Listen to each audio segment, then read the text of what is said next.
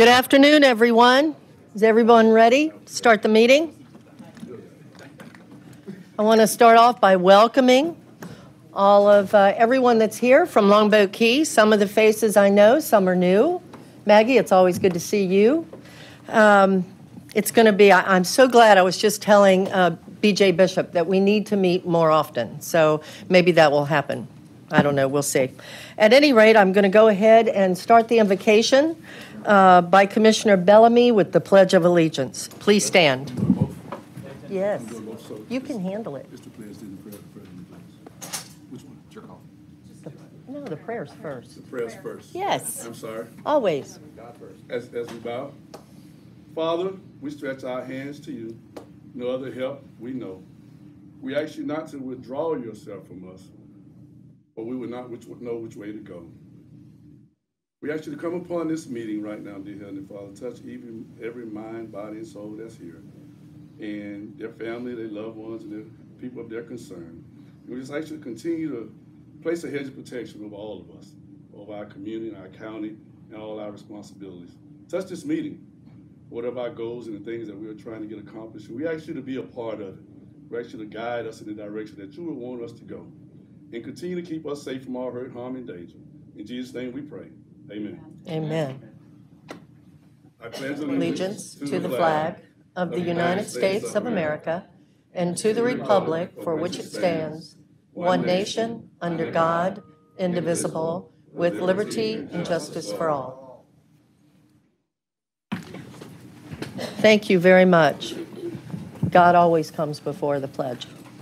One thing to mention to our people that are here with us today from LBK, when you go to speak, if you would hit the button on your microphone, it will make it live so you can be heard better, and just speak close to the microphone.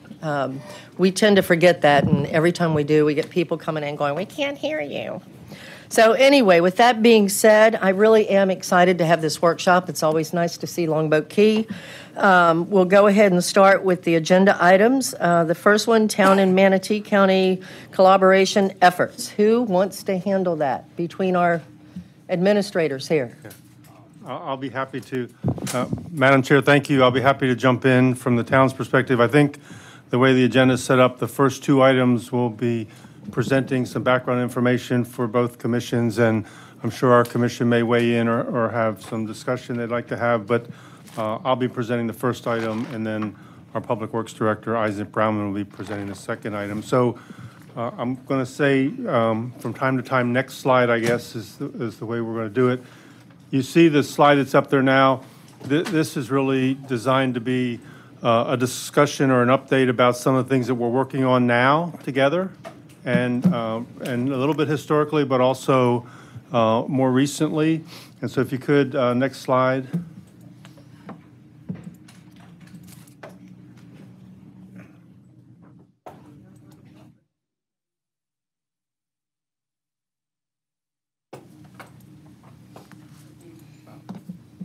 That's much worse. We're getting there. All right, so I don't plan to present a lot about the OPAGA report. I think both commissions are aware of a legislative priority that the town had over the past couple of years to have an independent body look at the challenges of being in two counties. We're one of 4 cities in the state that are split by county lines, makes us a little bit unique. We're the largest of the 4, and so the town has been talking about that for a number of years. Before I came to the town, and when I was with Sarasota County, that was a discussion, and I know it's been a discussion here before with the town. But last year, OPAGA did take up that study. They did produce a report that we received earlier this year. Our commission did discuss that at their last strategic planning retreat in October. And the focus that we're working under is to really work with the county and ultimately both counties on ways to collaborate and partner, and try to really focus on that as we're looking out over the next year or so, the next couple of years, if you will. And so what I thought would be helpful is to kind of highlight some of the things that we're doing. We all know the numbers. Longboat Key doesn't have a public school on the island, so we're significant from our taxpayers' purpose, not the town, but the taxpayers significantly contribute to the school board. They also significantly contribute to both county governments. And we provide most of the services ourselves on the island, pretty full service, self-sufficient. So next slide, please. So really I want to focus more on what have we been working on together, and then as we think about other opportunities, we know we've been a long-term wholesale water and sewer customer of the county. That's a very positive relationship. I know our public works directors here and will tell you that they have a great working relationship with Manatee County staff in that way. You know, it's an area we don't, you know, we receive positive feedback from our residents. We don't have a lot of complaints in that area, and the arrangement seems to be working very well. A couple of years ago, the county and the town agreed to a law enforcement agreement related to Greer Island support. It's a county property, county park, and we provide law enforcement services there. And so we have this annual agreement that's a contribution of $60,000 to the town, and then we report back periodically, I think it's every quarter, to the county on the services that we provide there on that property. And we appreciate that. You can see from the pictures that it's a very popular area. It's especially during holidays and summer events and spring break and whatnot, significant boater activity. We deal with, and our commission deals with, other things that come out of that, like noise complaints and other things that we try to work through. But we do appreciate that annual support. This past year with Red Tide, I want to especially thank, I know Commissioner Van Ostenbridge and Dr. Scott Hopes came out and visited with me a couple of times on the island. We actually looked at conditions related to Red Tide. And not only did you help with the Manatee County portion of the beach cleanup, but you also went further and took on responsibility to clean up the entire island, even on the Sarasota County side. And so that was kind of worked out between the DEP and Sarasota County and Manatee County, and we very much appreciated that high-level service. You had provided us drone support, and you provided us dumpsters for our residents, and you provided us the cleanup, and the staff was great to work with. So thank you for that. Hopefully, we're not dealing with that again next year, but we really appreciate the work in 2021 towards Red Tide. We've had meetings about Greer Island and Jewfish Key related to all the boat activity and the challenges with policing that and monitoring that. And so, you know, we understand the county commission has supported sheriff funding to increase the marine support in that area. So we're very thankful for that and the coordination that occurs with our law enforcement, the Longboat Key Police Department, and the sheriff, and then your support through financial assistance to fund those efforts with the county sheriff. And then we're working with your staff on signage on Greer Island. We have, I would say, a mishmash of signs, you know, probably 10 or more that are different signs that have been put up by different entities over time. And so we've been working with Charlie Hunziker to, you know, work together to kind of clean up those signs and end up with a smaller number of signs, but that they say what they need to say, both from a town and a county perspective. And one of the things that we're looking at in that area is, if you see in the top picture, you know, we call that the spit. That's over there by Land's End, where the Michael Saunders and Tom Mayer property is, where it's really the wraparound of sand that has come through the pass and is built up there. We did an emergency removal of some of that sand over this past year just to keep the lagoon open, because it was starting to close off where that dock is. But we're also working on another project, which is going to be, it's called a spit management plan, where we're going through the permitting now, that we'll be able to, on a regular basis, take that sand and bring it back around to the beach where it came from. And I'll touch on that a little bit more. But we're also trying to create a small section within there that is I would say like a kayak, paddleboard landing area, so that there's plenty of space for the boats, but there's also a safe place because we have a lot of active kayakers in Whitney Plaza. There's a business there that the Happy Paddler that rents out and does tours, and one of their stops is on Greer Island, and so we're looking to have a safe place there. So we're working with Charlie and the county staff on that, so I wanted to mention that as well. Next slide. Really appreciate the support this year on our beach nourishment. We feel very fortunate. We placed about 1 million cubic yards of sand over about a 5 to 6 month period of time on the island. And that was in round numbers in the mid $30 million range. But as we've talked to the county over the past couple of years, the north end of the island is the most erosional part of Longboat Key. Because of the north to south flow, because of the pass that's there. And so, there was concern of what do we need to do to protect some of the structures in that area and on the north end of the island. And so we have constructed, and you can see in the upper right picture, we've constructed 5 rock groins, and then we backfilled them with sand. And so the bottom pictures, you can actually see the sand that's now filled in around those structures. Now, with some of the activity over the last couple months, some of that sand is going to move around, so some of the ends of the rock groins are exposed, but in the bottom left picture, you can see the tips of the rock groins, 2 of them with this angle. But we did significantly place some sand there. The county, you guys participated in that. It was $2.69 million, and that dealt with the groins that were placed directly on Greer Island and the sand that was placed in that area.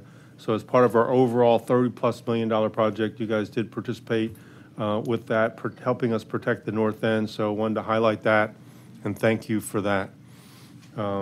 Next slide. One of the things that we've been talking about, and this is really important to the north end, they're really excited to see some improvements there from a safety standpoint. As you come onto the island, so this is on the north end in the Manatee County portion, you come to Broadway, which is one of our larger beach access areas. And there's a little bit of an incline there going from the east to the west side, and it's a hard place for residents and the public to cross. And part of the Barrier Island traffic study identified that as a roundabout, a future roundabout. And so from a safety standpoint and a traffic flow standpoint, and entering the town standpoint, the town's been very interested in advancing that project. Our approach typically with the Florida Department of Transportation, because this is a state road, we found that sometimes because of all the other priorities in the region, our priorities are, we have one vote on the MPO, and sometimes it takes a lot of effort to try and get something funded. And if we're talking about 2045, that's a long time away. So we try to, advance it. And the way we do that is to locally try to fund the design so that we can get it more ready so that the state would then be able to pick it up at some point in their 5-year work plan. And so that's what the town is doing. We've had some discussions with the county about a willingness to maybe partner in the design portion of that work. And so that's something we're interested in advancing further, but I just wanted to kind of, from a big picture standpoint, show you where that was at and what we're trying to do there. The design phase we've estimated is about $300,000. And so that's an important initiative for us. Next slide, please. And then here's just a couple of other priorities that our town is trying to figure out.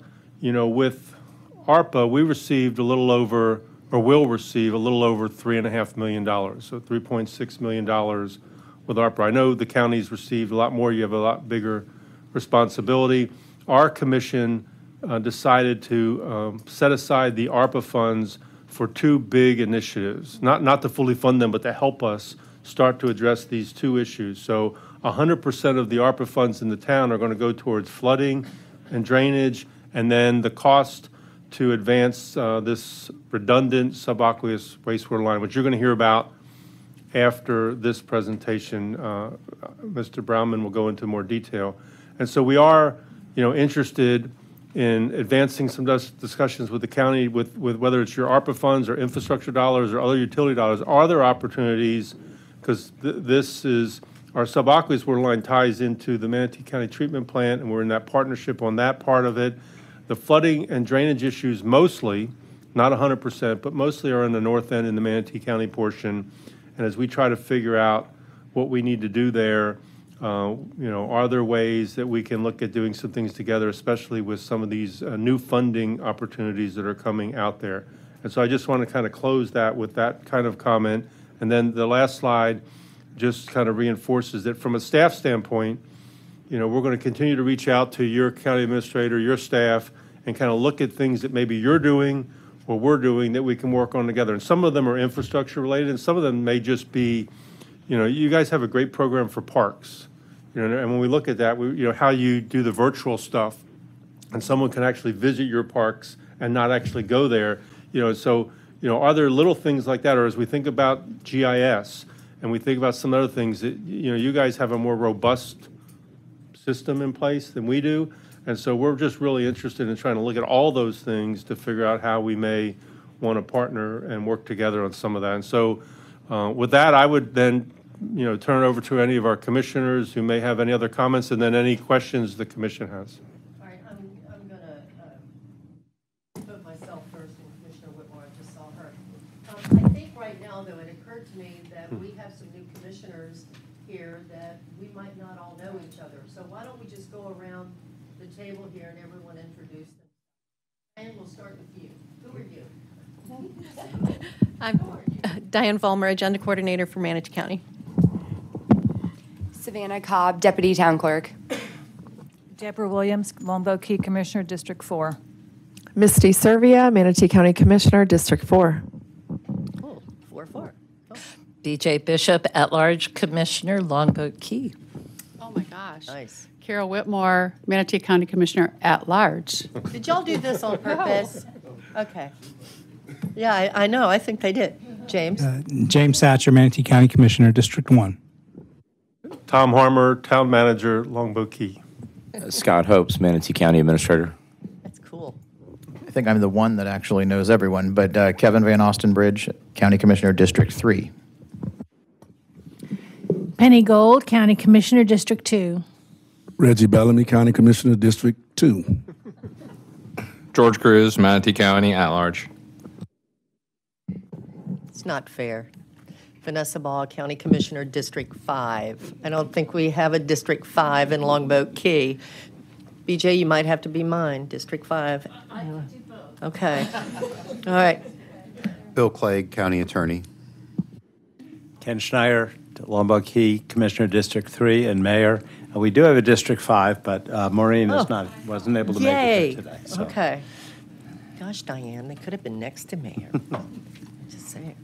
All right, I did have a couple of questions, Tom, that I wanted to know about.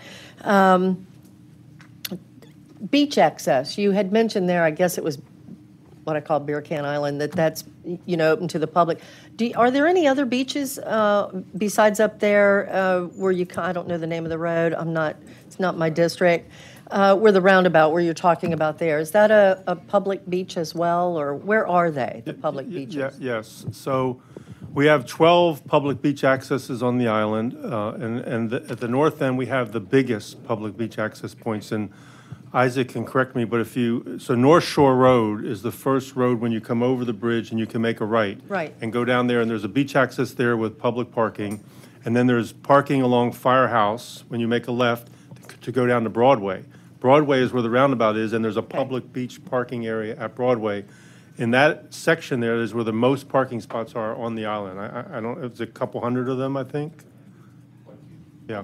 Almost, okay, it's almost, maybe we have a couple hundred overall. And so then we have 12 total. So as you go down the island, they're not evenly spaced over time. I'm sure they were required by the town. And they may hold 15 cars, 20 cars, and they may hold 6 or 7 cars. Just depends on how big the right-of-way is there that goes to the beach.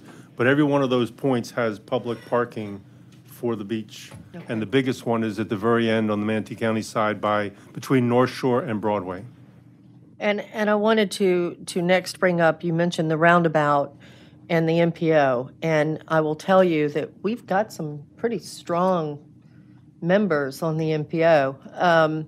Misty Servia serves on it, Kevin Van Ostenbridge, and myself. So you're not alone, and we can help to try to get this roundabout moved up. I understand the need for it.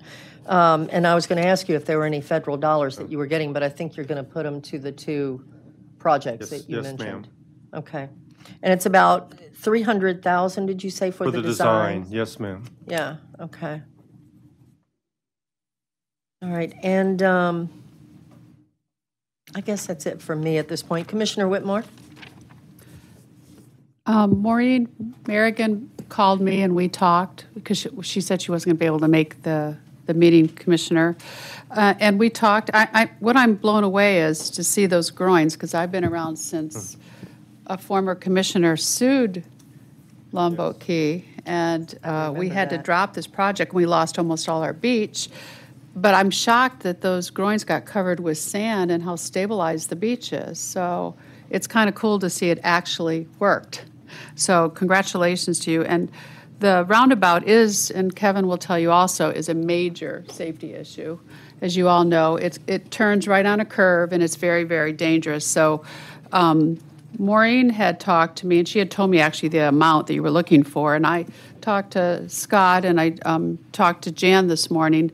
You know, they would be wanting half from the county, and that's 150. So again, I was looking about where we would get it, and we always have our reserves that have about 1.2 or 3 million in it. So maybe we could all talk about that, because you know, once your budget's set, then you don't, if you're going to take it somewhere else. But this is what we can do, whatever our discretionary balance. So maybe we can all talk about that in the future. Beer Can Island, I actually wrote the spit off where Tommy Mayer's house is, and I like what you said about that access, because manatees go in that inlet to mate and just to hang out and be safe. And again, we're talking about parking, and I know some of you, I think some of you have written us letters or emails regarding not allowing any boat parking on that spit of a island, but maybe we could just do it so that it kind of protects Tommy Mayer's docks, and again, the south part of that spit island, where that could be manatee crossing, don't park or something, or you know, kayak, whatever. And you can talk to Commissioner Van Ostenbridge about that, but maybe that'd be a way to compromise. Because right now, I understand, I drive by it all the time, and people are almost climbing up on his dock. So I get that. So maybe we could figure out a better way to do it. But I'm really impressed with the groins. I never thought it would work. So congratulations. Thank you. Can you get that commissioner, the past commissioner, to look at those pictures? Yeah, I know. Whitmore, can you do that? You can send them to him. Because I know exactly who she's talking about, and we hear from them quite often, actually. So that's why I found that interesting as well. Oh, no, I'm sorry. I don't see any other comment cards. I do have one more. I'm sorry? Where?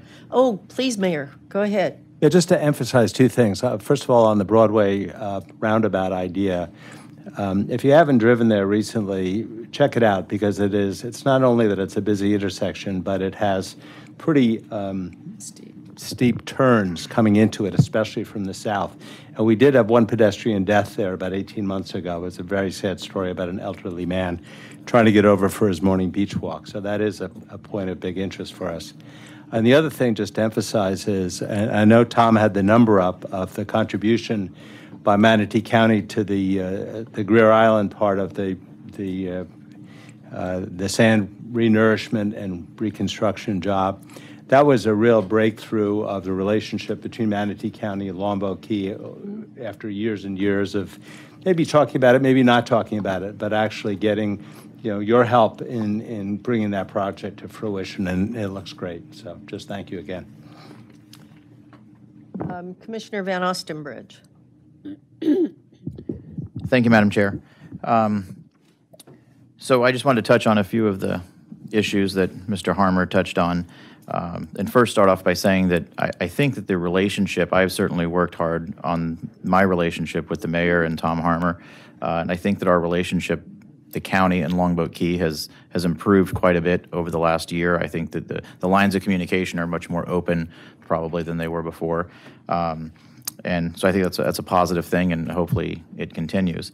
Out on Beer Can Island, the signs, that's kind of an easy thing that we're working on. And the way that came about is the island is constantly moving and shifting, and so are where the sea oats grow. And so we had a couple of layers of signs that had been encumbered by sea oats and growth over time, and instead of removing previous sets of signs, people just put a new set in front of it. So it just sort of was like a layer. But we can get that cleaned up pretty easily. And I do support the idea of not allowing motorized vehicles inside of the lagoon. And I think that will go a ways towards helping with the noise issue over there. It won't eliminate the noise issue, of course, but I think that'll go a ways towards helping with the noise issue if we push those boats a little further out. I would like to see, if we're going to maintain the entrance to the lagoon, what is that going to look like? Because it's pretty narrow now. So is the current sort of exposed dry land of the spit going to be pushed back closer to the bridge? Will the opening be widened? Because if that happens, then that will, of course, push boats and people further away from the private property there. And I would support that. I think that would be helpful. I don't want to go too far with it, but if we can push it back a little bit, I think that'll help. It'll help to keep people off of docks as well, and keep them from accessing private property. That said, that location is a public access point. It has always been a public access point, and I will always support it being that. It's sort of a rite of passage in Manatee and Sarasota County to go out to spend time out on Beer Can Island. That's what you do. That said, you have to be respectful of people around you. You have to be safe. We've spoken with the sheriff, and this board has approved funding the sheriff a new patrol boat and 3 additional Marine deputies. And the main purpose of that funding was to patrol the north end of Longboat Key and the south end of Anna Maria Island, essentially beer can and Jewfish. I've also spoken with the sheriff about the times that essentially the shifts run out there. So, before it was people would show up, they would work like a 9 to 5. So like 4 o'clock, they would head back, and in the summertime, it doesn't get dark until 9, right? And nobody's really getting drunk till 4 o'clock, let's be honest. So nobody's having a good time until 4 o'clock. So we're hoping that, we're going to coordinate next summer with LBK, and they have 1 boat that patrols the whole island. We're hoping that they'll spend, their morning shift on the north end, and then they can head to the south end, and then MSO can come in and a shift that starts at, say, 2 or 3 o'clock in the afternoon and runs until 8 o'clock at night.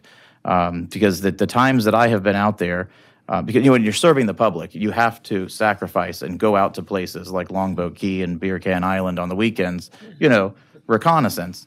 But the times that I've been out there, when law enforcement is around, things are calm, and it's all right. No one wants their vessel boarded, obviously. But as soon as the cat's away, the mice start to play. So I think by switching the shifts up, adding the boat, adding the additional deputies, and having them out there later in the evenings on the weekends, I think it's going to go a long way to help you with your noise issues and the behavioral issues. And the sheriff's not out there looking for trouble either. We had discussions about that. We don't want underage drinking. We don't want excessively loud music. We want everybody to keep their bathing suits on, kind of the basics, but we still want everyone to have a good time. So hopefully that will go a long way towards that. The roundabout, that is actually going to be on an agenda for a meeting at the beginning of January for this board to vote on. So I have done what I can to, promote the roundabout, and I'm at least bringing it to our board, and ultimately it'll be up to my colleagues to decide if they want to fund 50% of the roundabout or not. You're in very good hands because Commissioner Baugh did not tell you that she is the chair of the MPO as of this year. So I think if we can get it through the county commission and we can get the design funded, I think construction at that point can be fast-tracked and probably be easier, and that's probably the lady to get it done for you. So, sure. And then my last point would be ARPA funding. I'm actually thrilled on a personal note that you're using ARPA funding for that, because I feel strongly that if money is going to be just printed by the federal government and it'll be the debt placed on future generations, whatever you spend the money on should be enjoyed by future generations. And that's, that would be one of those projects that would fit that. So that's all. Thank you, Madam Chair. You're welcome. Dr. Hopes, and then Commissioner Satcher. Commissioner Van Ostenbridge covered most of what I was going to say, but I was going to reiterate that he is pretty deliberate at trying to catch people with loud music and things like that. And one time when we took my boat out there, we didn't see the loud music, and everyone had their clothes on, And I said, what are you looking for? And he said, but see, there's a sheriff's boat's coming around the corner there. And they were. But as someone who bicycles on Longboat Key, that roundabout can't come fast enough, because when you go to cross the street up there to then head south, it is a very scary crossing for anyone. So it is on the first agenda in January. Thank you, Madam Chair. Commissioner Satcher? Thank you, Madam Chair. I just want to just express some appreciation for everyone coming out. I know it's a drive, and so I'm glad you're here, and good to meet everyone. So, and this question may be for Dr. Hopes or for Mr. Harmer. Talking about the, just directly addressing the elephant in the room. So, when it comes to this study and then, negotiations, what do we see so far on that? Where are we at on that? And then I'll have a follow-up after. Madam Chair, are you referring to the OPAGA study regarding the bi-county situation with Longboat Key? Yes, sir.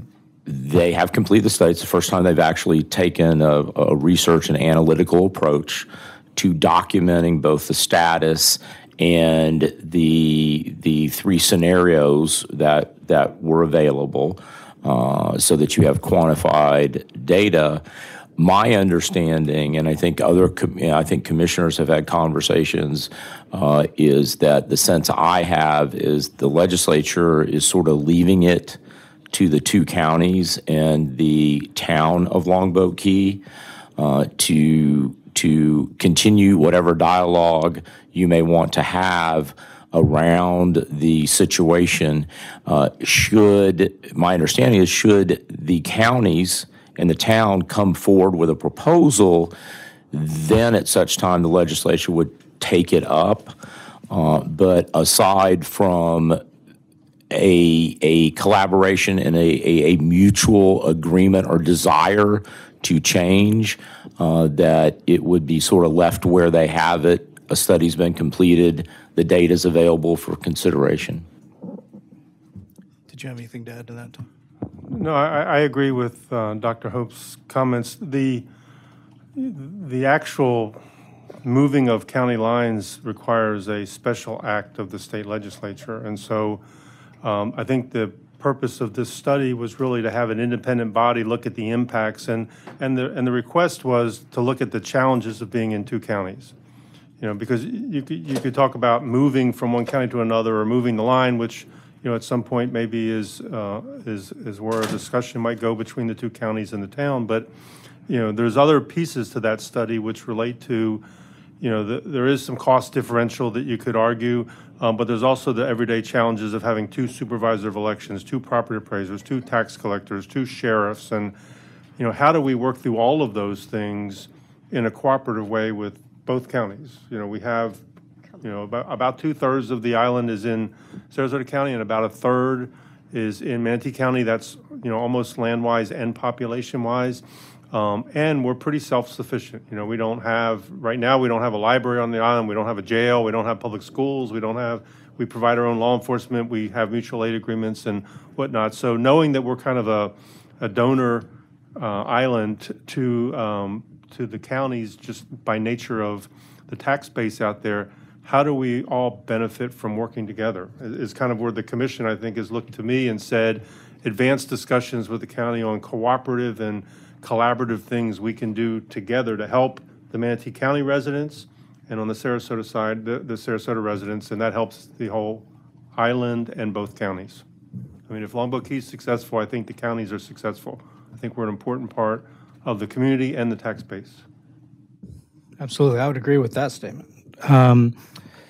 So some of my, I'll leave off some of the other questions that I had because they might be more productive, privately.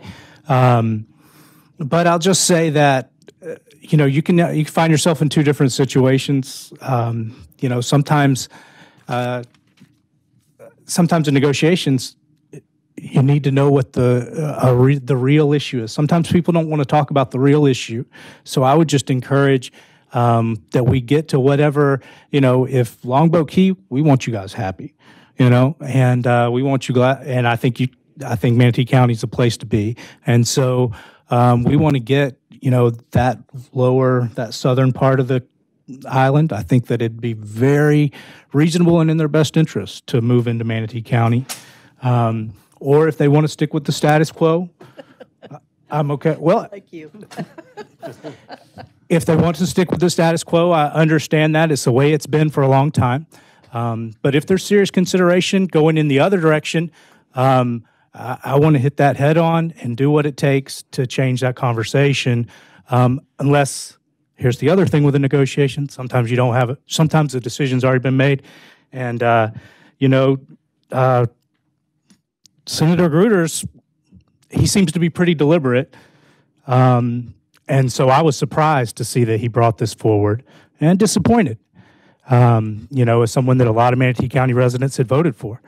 And so if the decision's already been made, then, then that'd be a different negotiation altogether, a different situation altogether.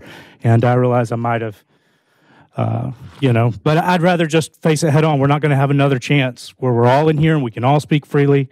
And especially, the other commissioners on my board, I can't get their opinion on some of these things, except for right here, right now, when it's addressed and is a public meeting. So it might be a little awkward to say out loud. But I'd rather, hopefully, like I said, I'll restate my preference, is that we look seriously into Longboat Key becoming part of Manatee County so that you guys don't have to worry about having two supervisor elections, and two different appraisers. And we do whatever adjustments need to take place to make that worth your while, because there's going to be something out there that makes it worth your while. And so I think we need to look into that seriously and go for it. But if that, that's my preference. If that's not a possibility, then I hope that we can, keep the status quo, except for the fact that I want you guys happy. I like happy constituents. I like happy voters. So, I want to move towards that direction as we move forward. Thank you very much, Madam Chair. Okay, it's going to be Commissioner Bishop, Dr. Hopes, and then I'm after him. But I do want to make the comment before we go to Commissioner Bishop that, Joe Gruters has been a very dear, close friend of mine for many, many years. And you can rest assured there was some heated conversation between he and I when this came up. And everybody knows that. I mean, that's not a secret. If you know me, I'm going to take it head on. And I will tell you that, he feels similarly in some ways to what Commissioner Satcher said, in that he just is trying to see if there is a better solution, whatever the case may be. But I also know that, he doesn't want to hurt either county, Sarasota or Manatee, in any way. So if we can come up with a plan between the two counties to help Longboat Key be more successful and happier, that's what Senator Gruters wants to see. And I would agree with that. That's what I'd like to see. So he's not a bad guy here in this evaluation, other than he didn't let us know that he had done that. Shame on him, and he knows that. But, he really is a good guy. And by the way, if you look at some of the maps that are coming up, some parts of Manatee County, namely Lakewood Ranch, might have Senator Gruters back. So I'm not going to say a bad word ever about him, just saying. Commissioner Bishop? Thank you, Madam Chairman. Mr. Satcher, I have a few more decades on you, so there's the first advantage. And if Manatee County had had a little foresight back in the 1920s, we wouldn't be having this discussion. So I would say, let's pay attention to long-term issues because long-term issues have long-term impacts, and that's the impact that happened to Longboat Key. The fact there was hardly anybody out there in the 1920s is also another part of the story.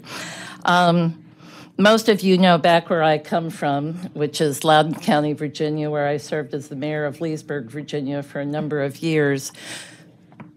You're from Virginia, Yes. too? Oh, my. Born and raised. Me, too. Not wow. far from you. Wow, I feel better already. But in Virginia, we fight constant battles between cities, counties, and towns. And the way that we as towns, and Virginia is the largest town in Virginia except for Blacksburg, and they're only big because they get all those students.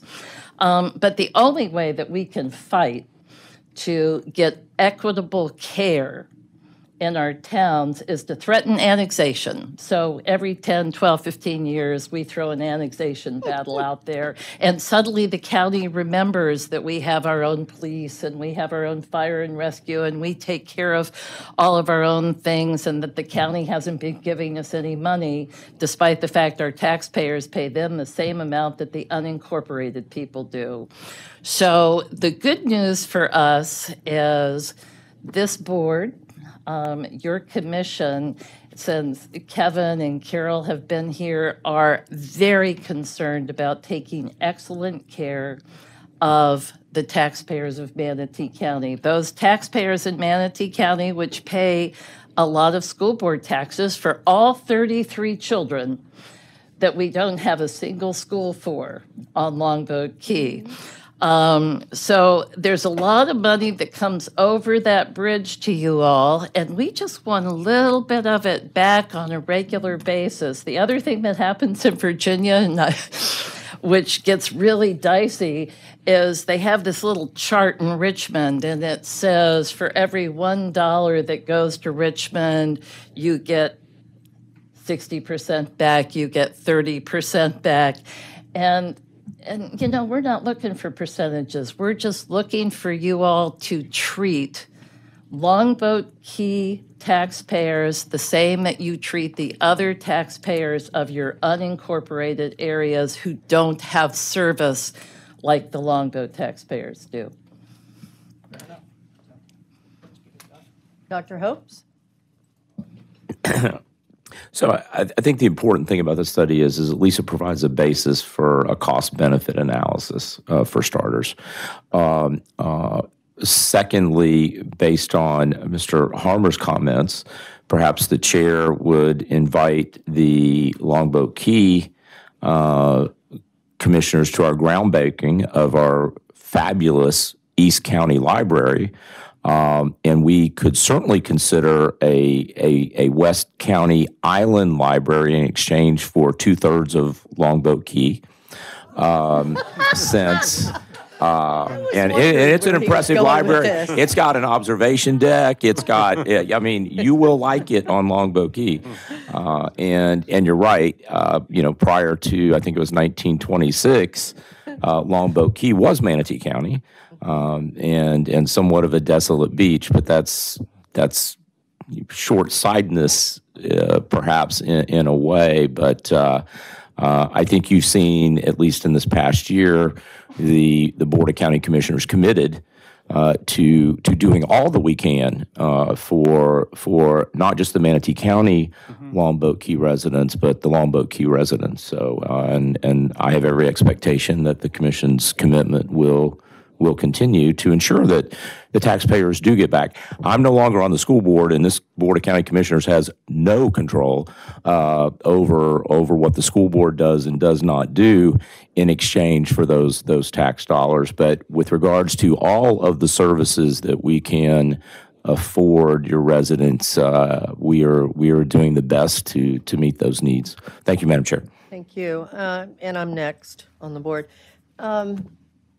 I guess, Tom, this might be for you. I don't know. Maybe not, or might be the mayor. I'm not sure. Whoever wants to help me here. Just trying to get my arms around this. In the paperwork that I'm looking at here online, it says the school district tax revenue. Manatee County is $13.9 million. Sarasota County is $28.7 million. And Tom, did I hear you say there are 33 kids at Longboat Key that go to school? That's in the Manatee County side. That's all right. That's what I was going to ask. There's That's another just Manatee.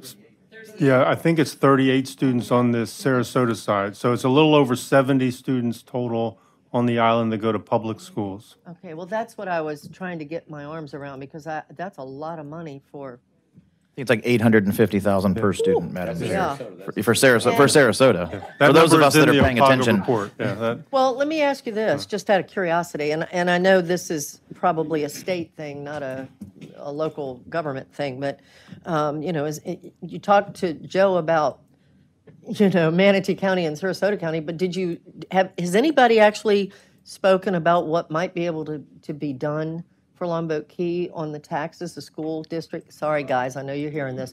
On the taxes, on the school side. I'm just curious on that. I got you, KBO. One answer might be Longboat County, so that we would have our own, we haven't really explored that fully, but that would be all an funding. interesting option. Thank you, Mayor. That's a direct, good answer. That's a good one. Okay, so, yes, sir? I will say, in all fairness, now, the school district of Manatee County does provide a school on Anna Maria Island for less than 100 students. I don't know. Let me write that down. No, I'm trying to figure out, that is an awful lot of money for, only 70-some students. So that's what I was looking at. I was amazed. I didn't realize it was that much money. That's why I was asking. But Vanessa, let me say Yes, one please. exciting thing is every time there has been a school bond referendum from either county, Longboat residents always overwhelmingly support it because we believe desperately how important education is to this state. Thank you. I did not support the referendum. I know you as didn't. everyone in this I room know you knows. didn't support the last one, but you've supported others. I have, and the only reason I didn't is because I think, our teachers, their salaries shouldn't be based on a referendum. But anyway, so let me ask you, Tom, I guess, or Mayor, one of you, public safety, and you had mentioned, and I know that we've had this discussion before when we've talked about, your supervisor of elections and all this being divided up in two counties. But we have worked most of that out, have we not, where you're not really looking at two counties for some of that stuff anymore, are you?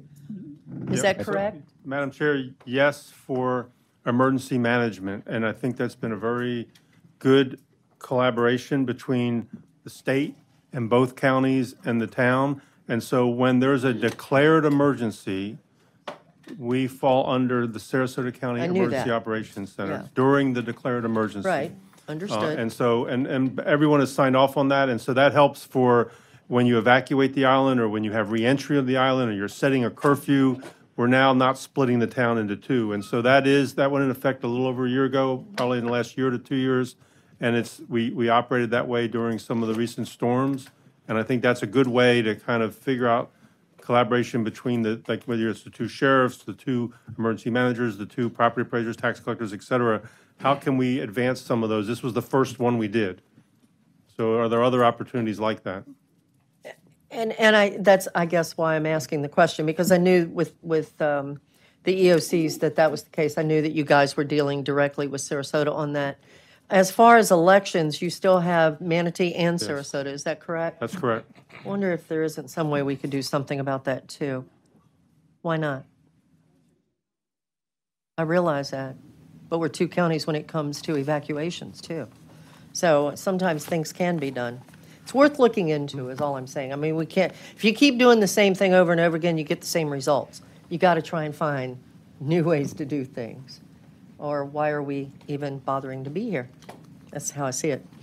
All right, those were the only, let me make sure. That's the only questions I have so far. Commissioner Servia and then Commissioner Whitmore. Okay, thank you, Madam Chair.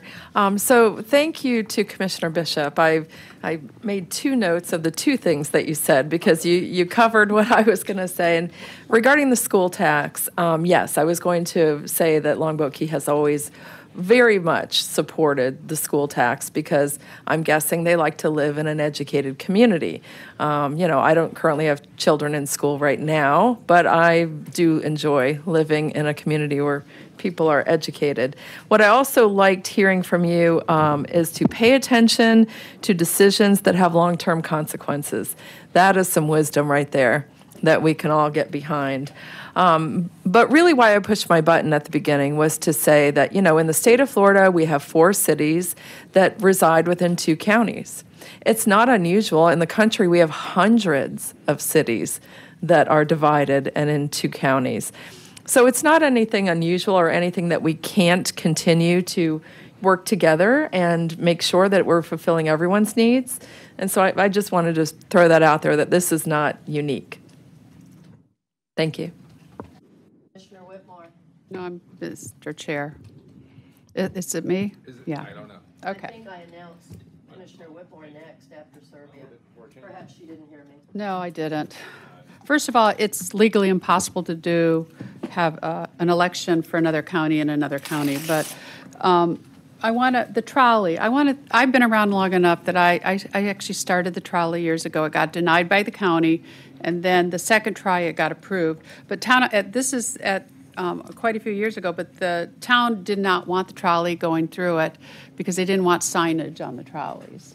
So after about 6 months, then they asked if they could have it included, and we did it for a long time. And then we saw how expensive it was with the ridership.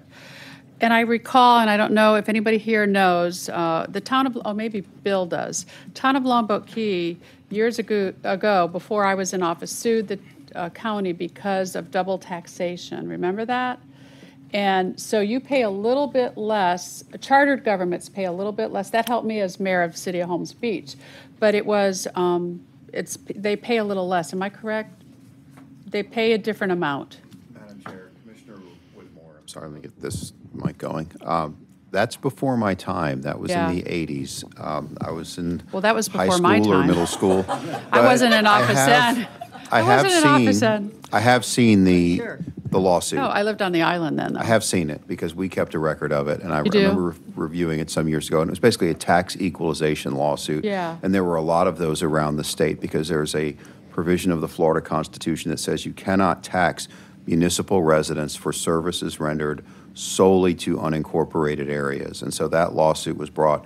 I don't think it was just Longboat Key. It may have been some other island cities as well. It may have been a number of cities. Yeah, they spearheaded it, Yeah, though. they may have. And Yeah. then the settlement was, that's why we have a unincorporated MSTU that covers our millage for just the unincorporated areas, and a countywide millage that covers incorporated areas and unincorporated areas and divides the funding of services appropriately. So that's the history of it. So those of you that are in office now, you'll know that actually Longboat Key did spearhead that. I just remember reading it, and it helped the chartered governments as well. So thank you for that.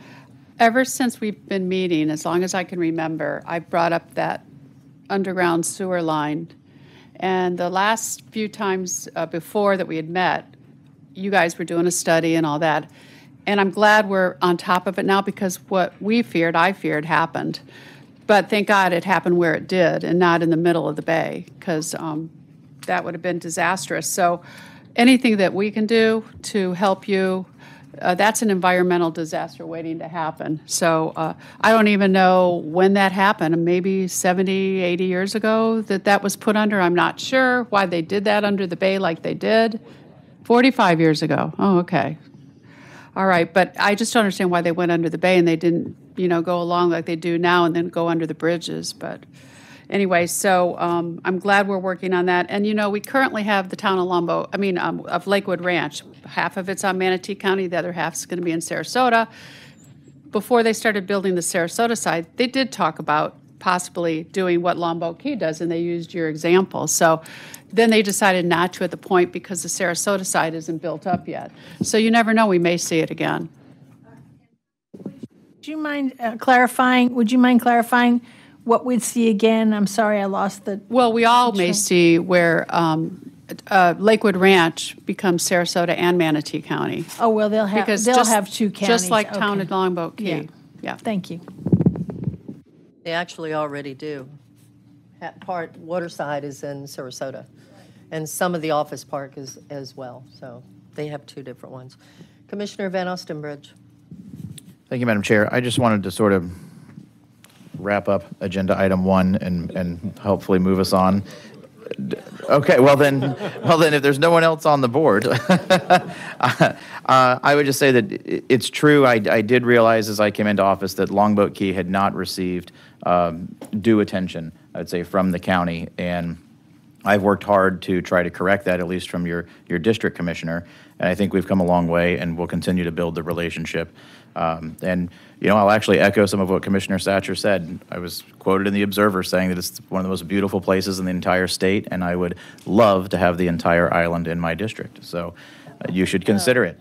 And then in reference to the school board, I did a few months back speak with Cynthia Saunders, the superintendent, and with Mary Foreman, who is our district representative on the school board, and spoke with them about sitting down with Tom and with the mayor and sort of the school district working to build the relationship as well. And then I got sick with COVID, and I completely forgot about it until you all brought it up just now.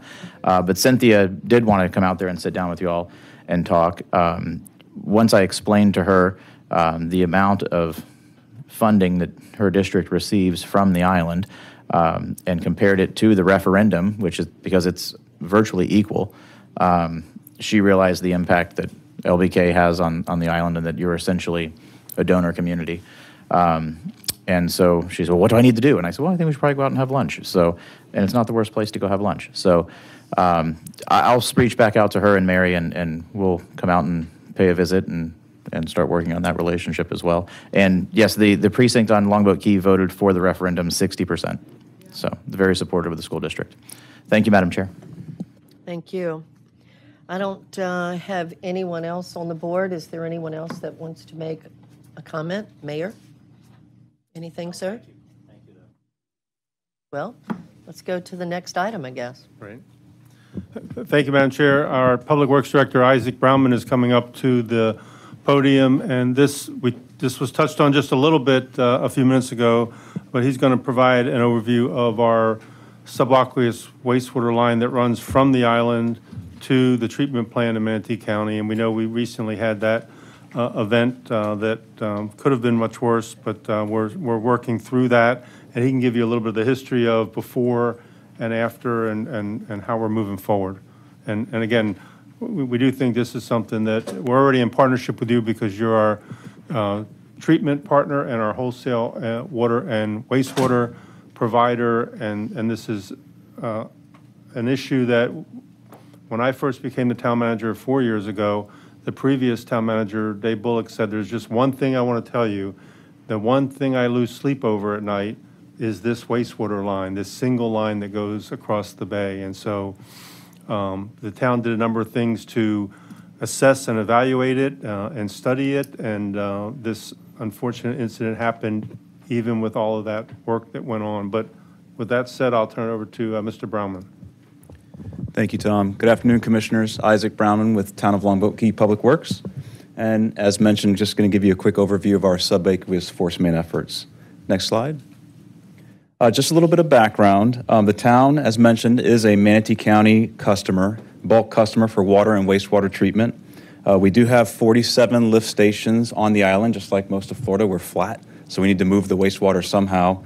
We have 47 lift stations island-wide that move all the wastewater to our primary lift station on a road called Gulf Bay Road.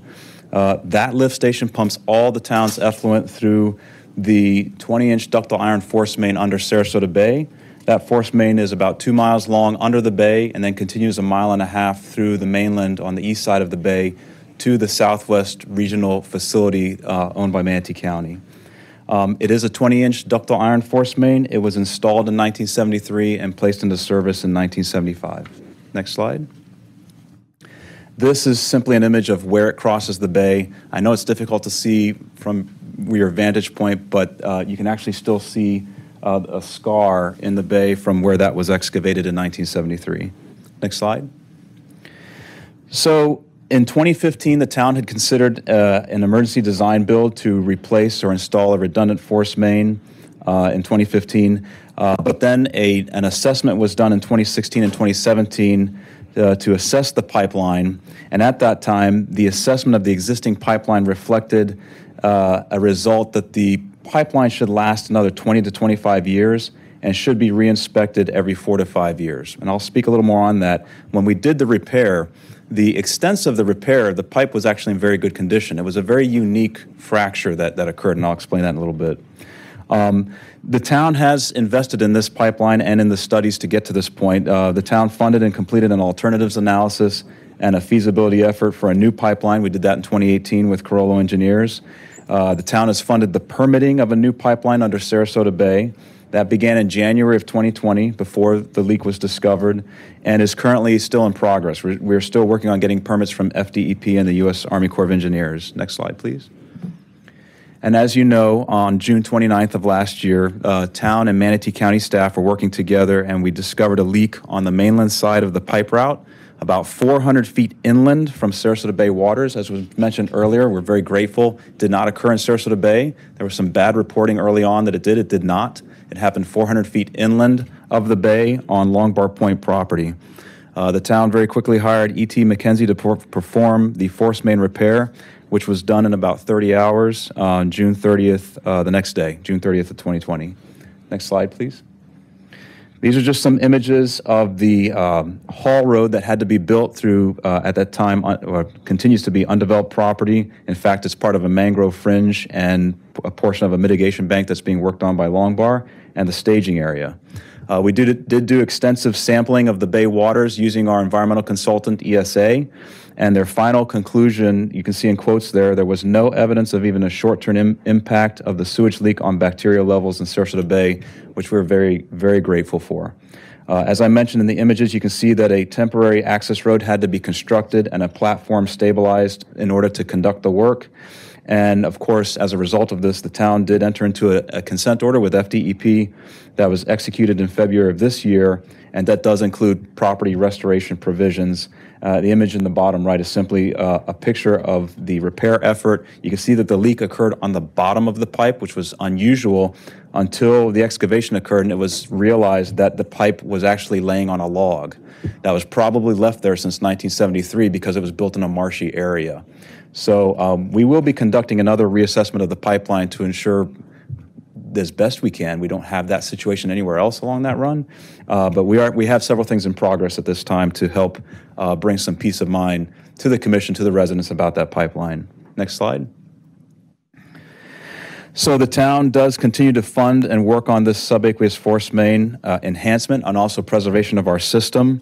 We are very grateful to be working with Manatee County as our treatment service provider. As Tom said, we have a very good working relationship and we intend to continue that.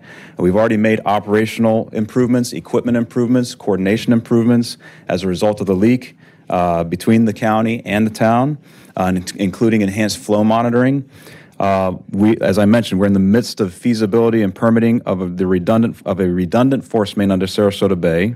That was already underway prior to the leak discovery, so the town has been actively looking into how to replace or at least have a redundant element to this infrastructure. We are planning on another pipeline assessment this fiscal year. We're just waiting to hear back from the DEP on our proposed protocol. We're also looking at the feasibility and cost of preserving the mainland portion of the force main. We've got some optimistic outlooks on that, and the state has also provided some appropriations to help with that. We do continue to work on all of our island infrastructure, force mains, lift stations, our wet wells, electrical systems. The town continues to invest very well into the wastewater system. And obviously, we're going to continue to work to satisfy our agreed-to consent order with the state. And then the final slide, next slide, is simply a snapshot from the town's capital improvement program, 5 years. The highlighted element simply shows that the town has already programmed, is planning for this ultimate redundant force main. Right now, we have $21 million that has been identified for the project. Obviously, we're looking to refine that, and we plan to refine that lower as we get closer as opposed to higher. So whatever efforts we can do there, but do it right, obviously. So just wanted to share that the town has and is investing in the wastewater infrastructure. The town recently adopted new utility rates to help fund these elements, but we're also looking for opportunities to partner on these infrastructure improvements. And with that, I'd be happy to answer any questions. Yeah, Madam Chair, if I could just a couple of quick follow-up comments. Last year, we made a state appropriation request of $1.25 million to match, so it's a total of $2.5 million to look at how we could address the mainland portion of the pipe, maybe through some creative relining or some other opportunities. We did receive that approval that was signed by the governor last year at the end of the legislative process. This year, we have an appropriation request in for $800,000 to be added to that so we can look at the rest of that mainland for connection.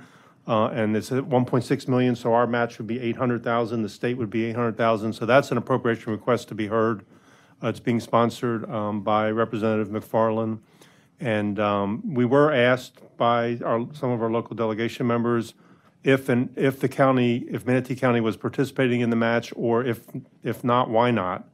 And I shared that with Mr. Hopes. But we're trying to take a $21 million project and figure out how do we fund it reasonably so that we can minimize those rate impacts on our users.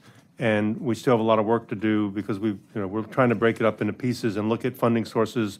The commission said they want to set aside ARPA for that, so that and our drainage issues, so that's going to help. And we're just looking for, how do we continue to advance what is a really major project with a lot of environmental risk that we think needs to be have that kind of redundant feature to it. Questions, Commissioner? I might add something, Madam Chair. Yeah, just to put the financing in a little perspective, our operating general fund budget for a year is about $18 million. So, and we haven't, we don't have a plan for the 21 million or so that will be needed to fix the subaqueous line. And the analysis is still going on as to what the correct fix is, but at some point, not in the not too distant future, we're going to have to put a plan together and start work and start putting contracts out. So it's a big nut for us to handle.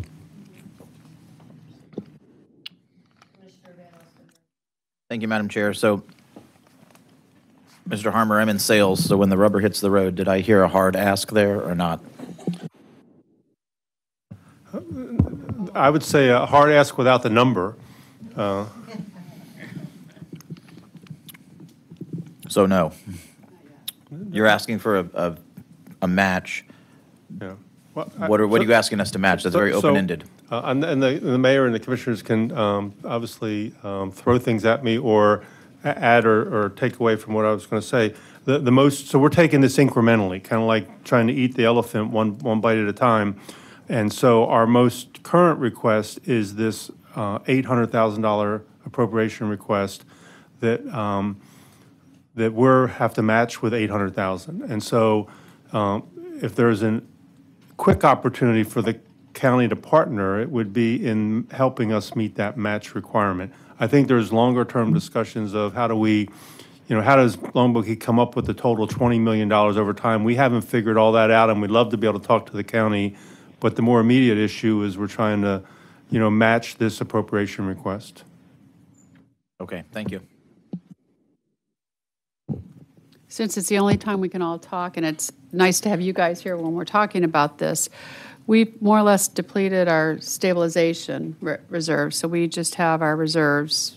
So, but there's a reserves in utility. So this is definitely a utility project. But what I would recommend, if we do figure out some long-term funding, like not all at once, maybe payments, but I would want a deal in place that says if you ever secede, you have to pay us back, whatever we give you.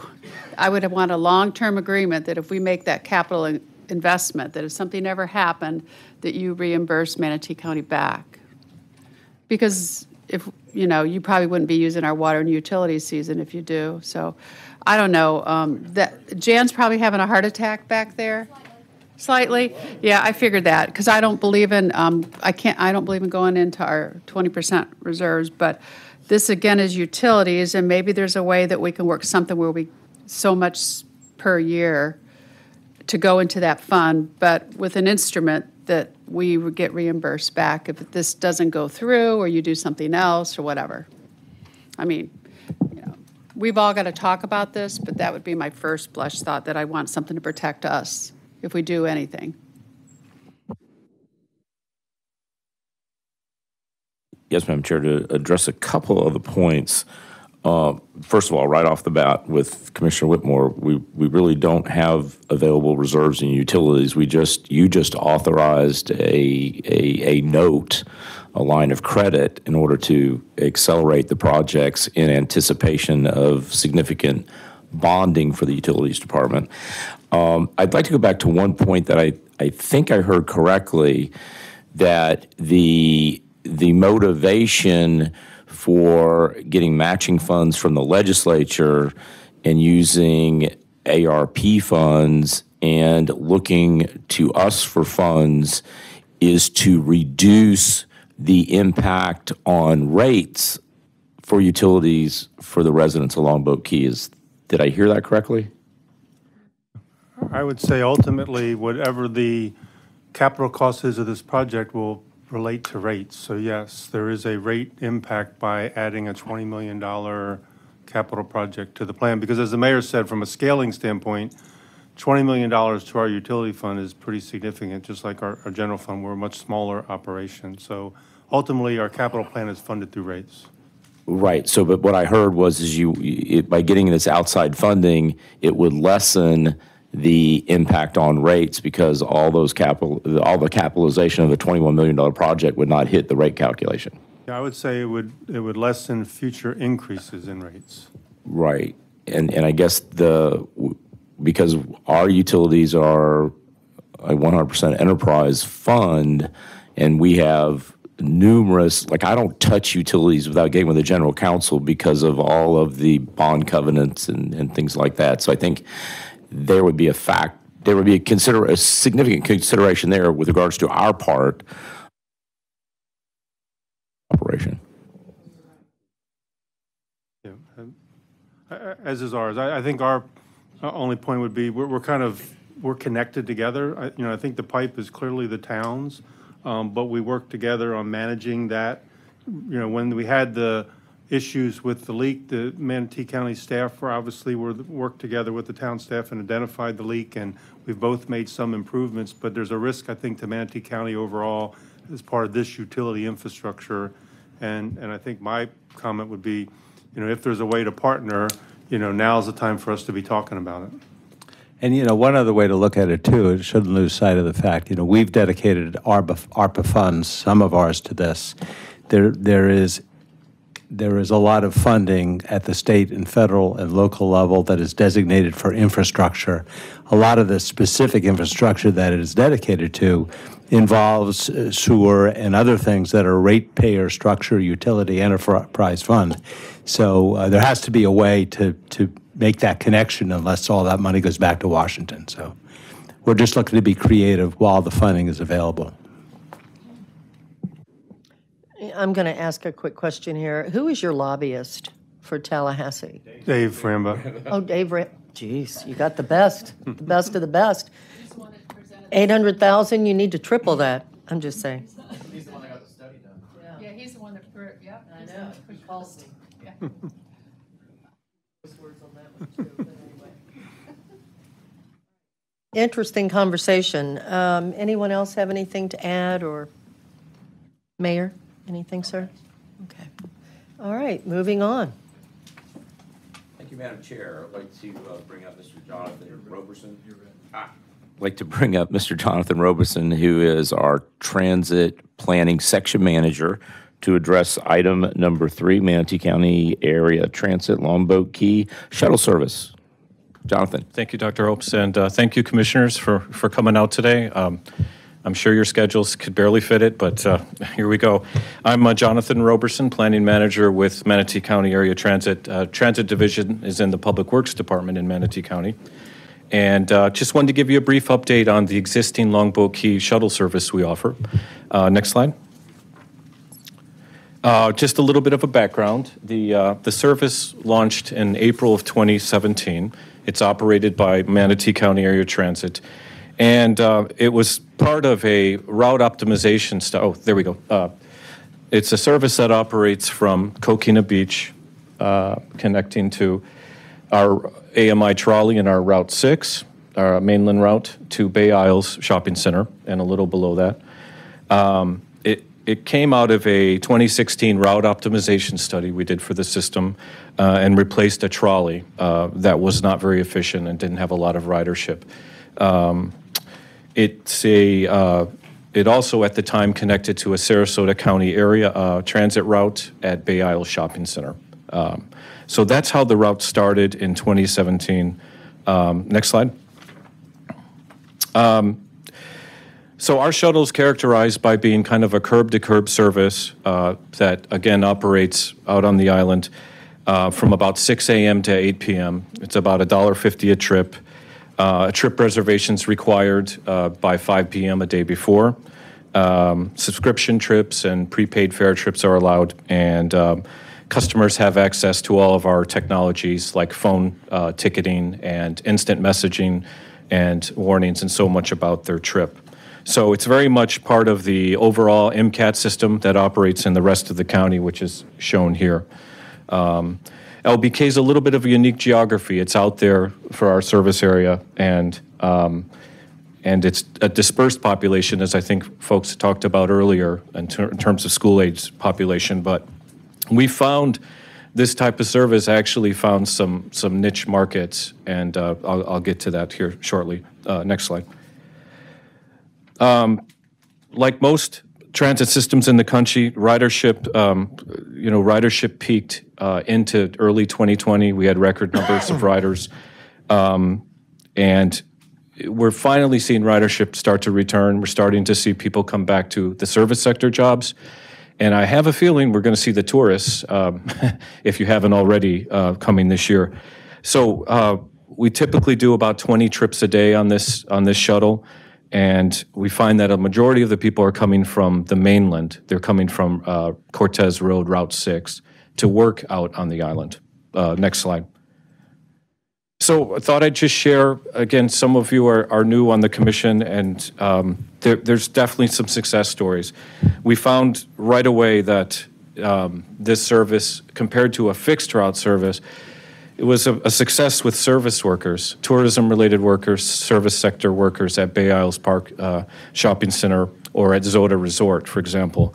I've seen videos where we have 10 people get on and off at Zoda Resort, housekeeping crews, you name it. So they get it, they get on, and they use it. And again, it's the destinations in Longboat Key that really attract ridership. They're a bit dispersed, but Zoda and Bay Isles are two clear examples of where we're seeing ridership.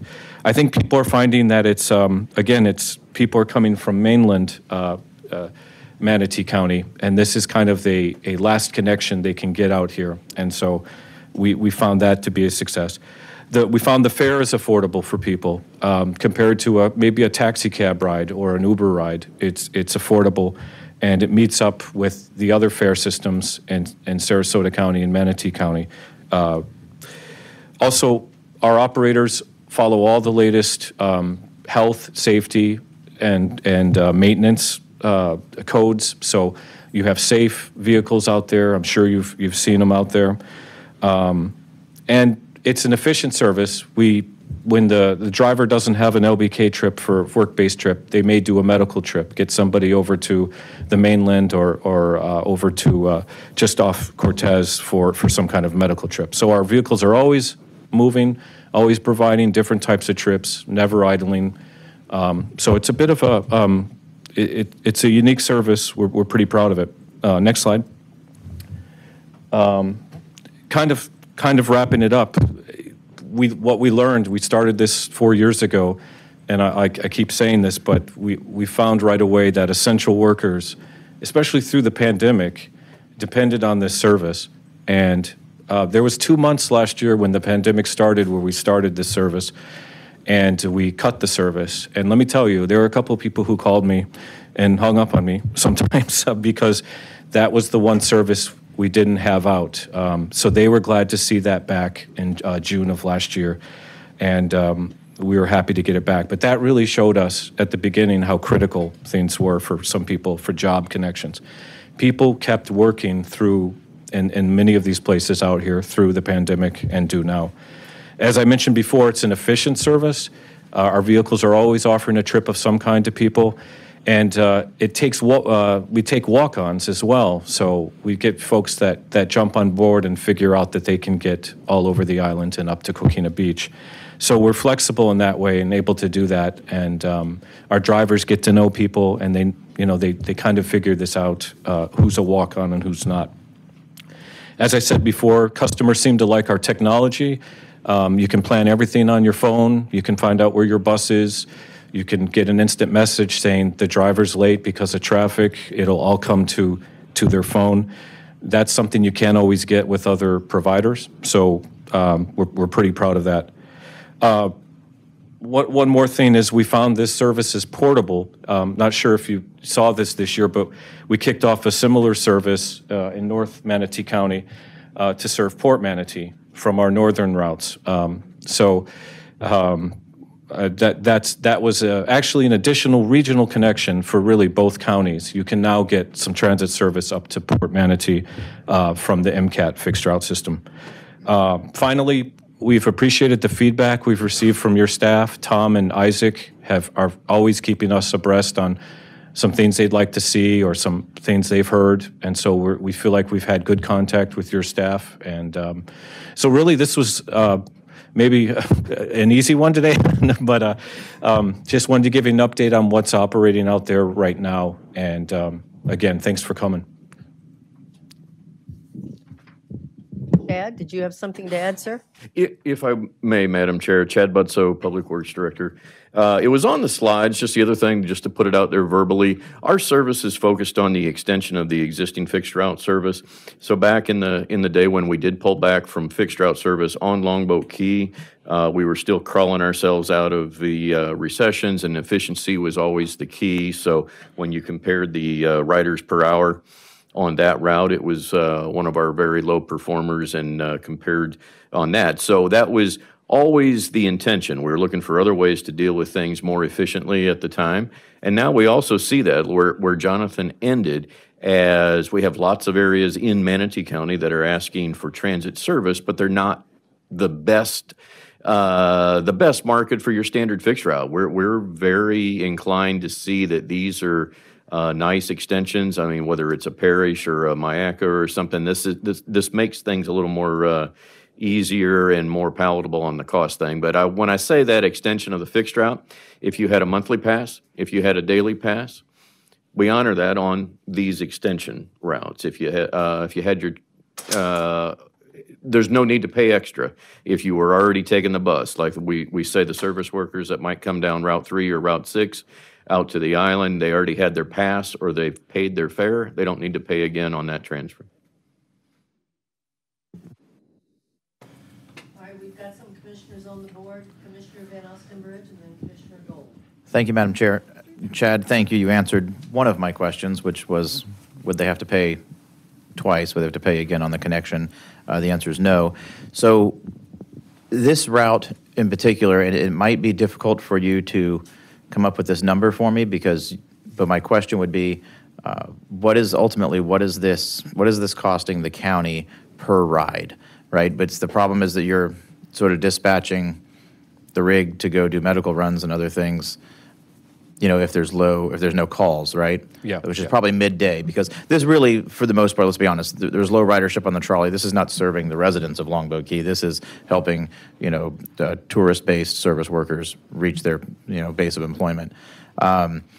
So what I'm getting at is, would this, and I've broached this subject with transit before, would this be our pilot project for a Lyft/Uber system in the county?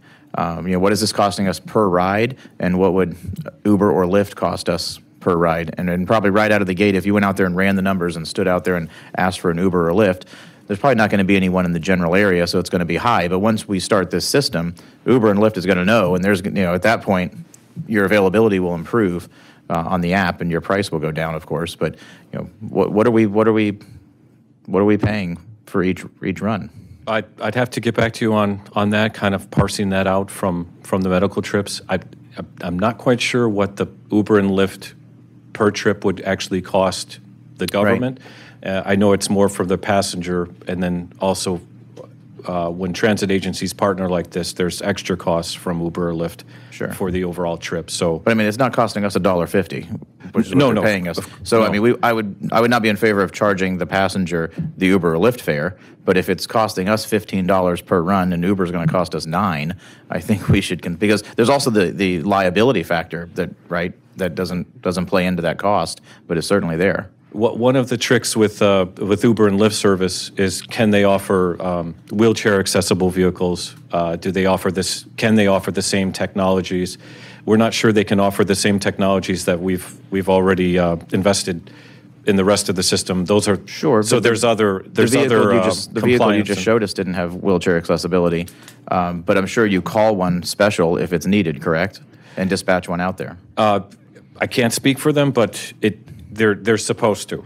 In fact, I think there was some lawsuits recently nationally where they were charging extra for the delays. No, my question is, are every single one of our vehicles wheelchair accessible? Yes. Okay. Yes. And then could we then have an on-call service where we dispatch one of our vehicles in the event that there was a wheelchair, passenger, wheelchair-bound passenger? Yes, or you could, in theory, write a contract to where the vendor will have to provide that. So that's something I've seen as well. But I doubt we're the first municipality interested in working out a partnership with, a rideshare company. No, but we can look at that, definitely. And I don't know if Longboat Key, I'd like to hear feedback from, the town commission if it's something they would be interested in. All right, well, on the board next is Commissioner Gold, and then Whitmore, Tom Harmon, and Commissioner Williams. Yes, thank you. I just wanted to mention the frustration for riders only being able to come up to Bay Isles and the supermarket area and not be able to really run the extra 5 miles, let's say, to St. Armand Circle. If there's the Longboat Key Club, there's a lot of other condos there that have workers daily. There's golf course there, and it would be very helpful to have a one-county fix for the transit. And right now, Sarasota is providing an Uber-type service called On Demand, and so you can call and within 15 minutes, they'll have a car there for you for $1.50. So it's probably to give you an idea about they're subsidizing it, of course, but it was cheaper than the bus they canceled. That said, right now there's really, if anybody's coming from Bradenton or toward Anna Maria to work on the south part of the island, they have to stop, get off, and call another on-demand ride because there's no bus service even to transfer to. And so it just seems like there should be some way that Sarasota and Manatee could work together to get this solved. It's just, both systems are good, but they're different, and because they're disjointed there, it really isn't a very smooth service for Longboat Key. Understood. The dilemma was we kind of discovered this partial market, at least, with the service workers and walk-ons we see now. We did meet a few times with town staff, Sarasota County Transit staff, and their vendor for that MOD service. And one of the questions that came up was, could their vendor serve the current geography we do on this shuttle?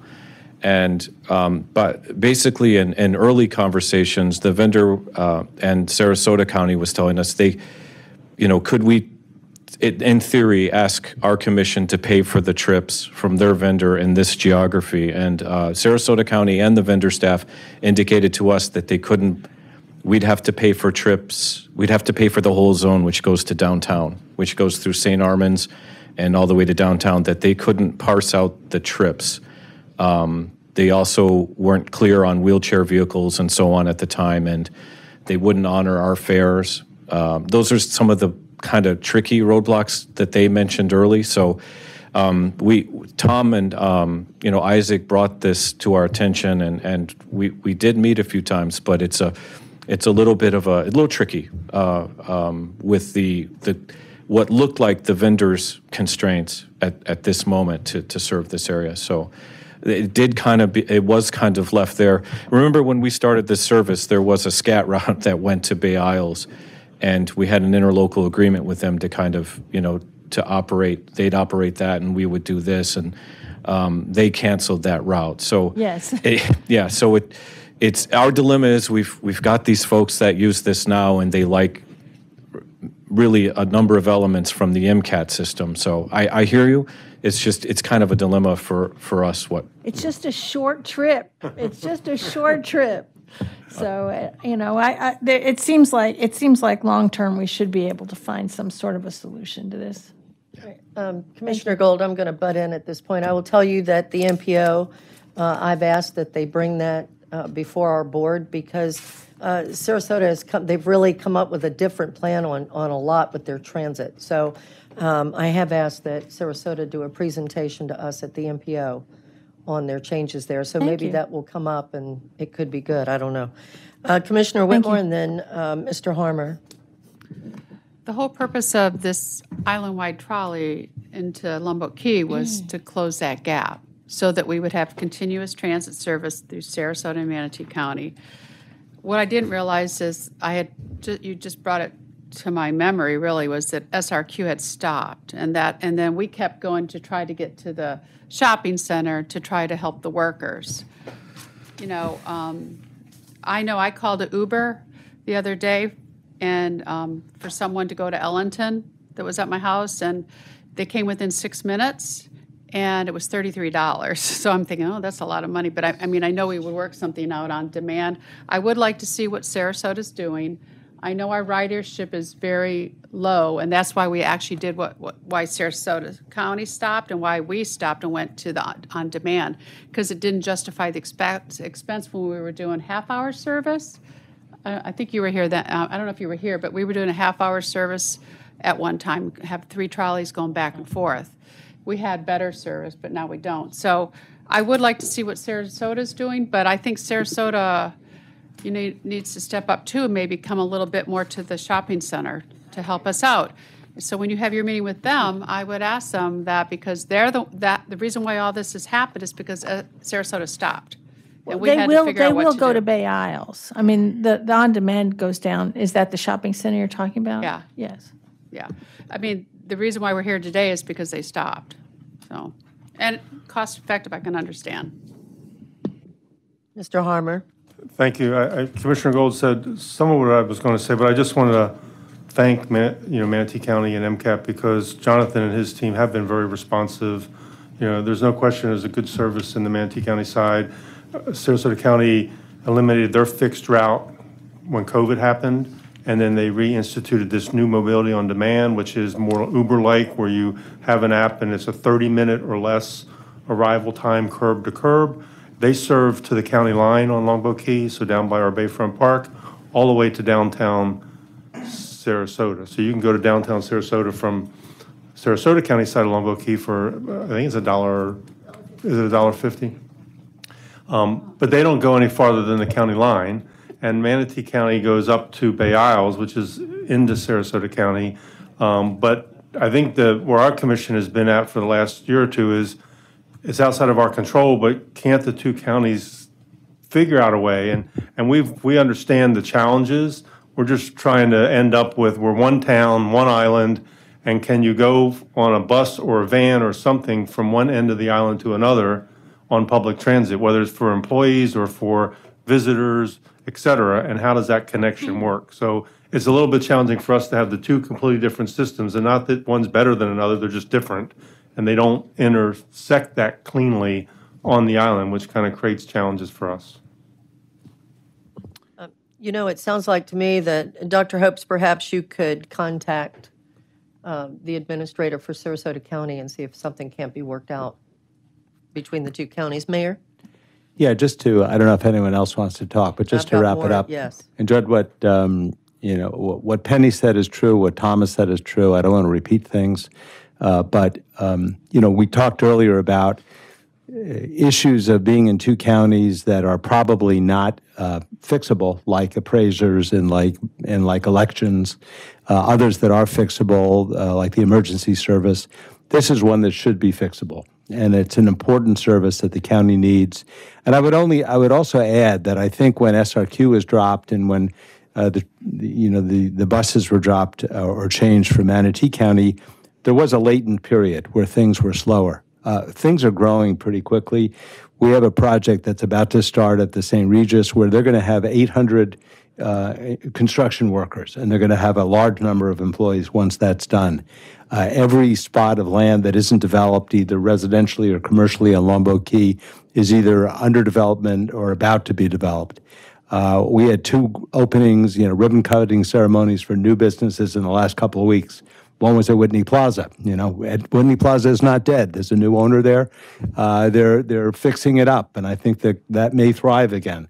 So, I don't want to be behind the 8 ball on this.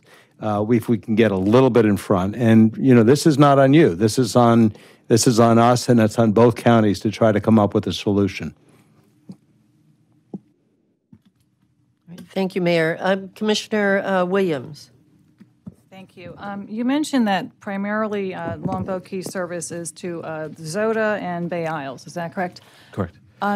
Percentages, hard numbers. I mean, are we basically creating the service just so people can get to those 2 areas? Are there anybody else using this? Yeah. In fact, I had a call from somebody, a guy who owns an environmental services company, and he's just south the Bay Isles, like a quarter mile. I forget the building, but it's a condo building.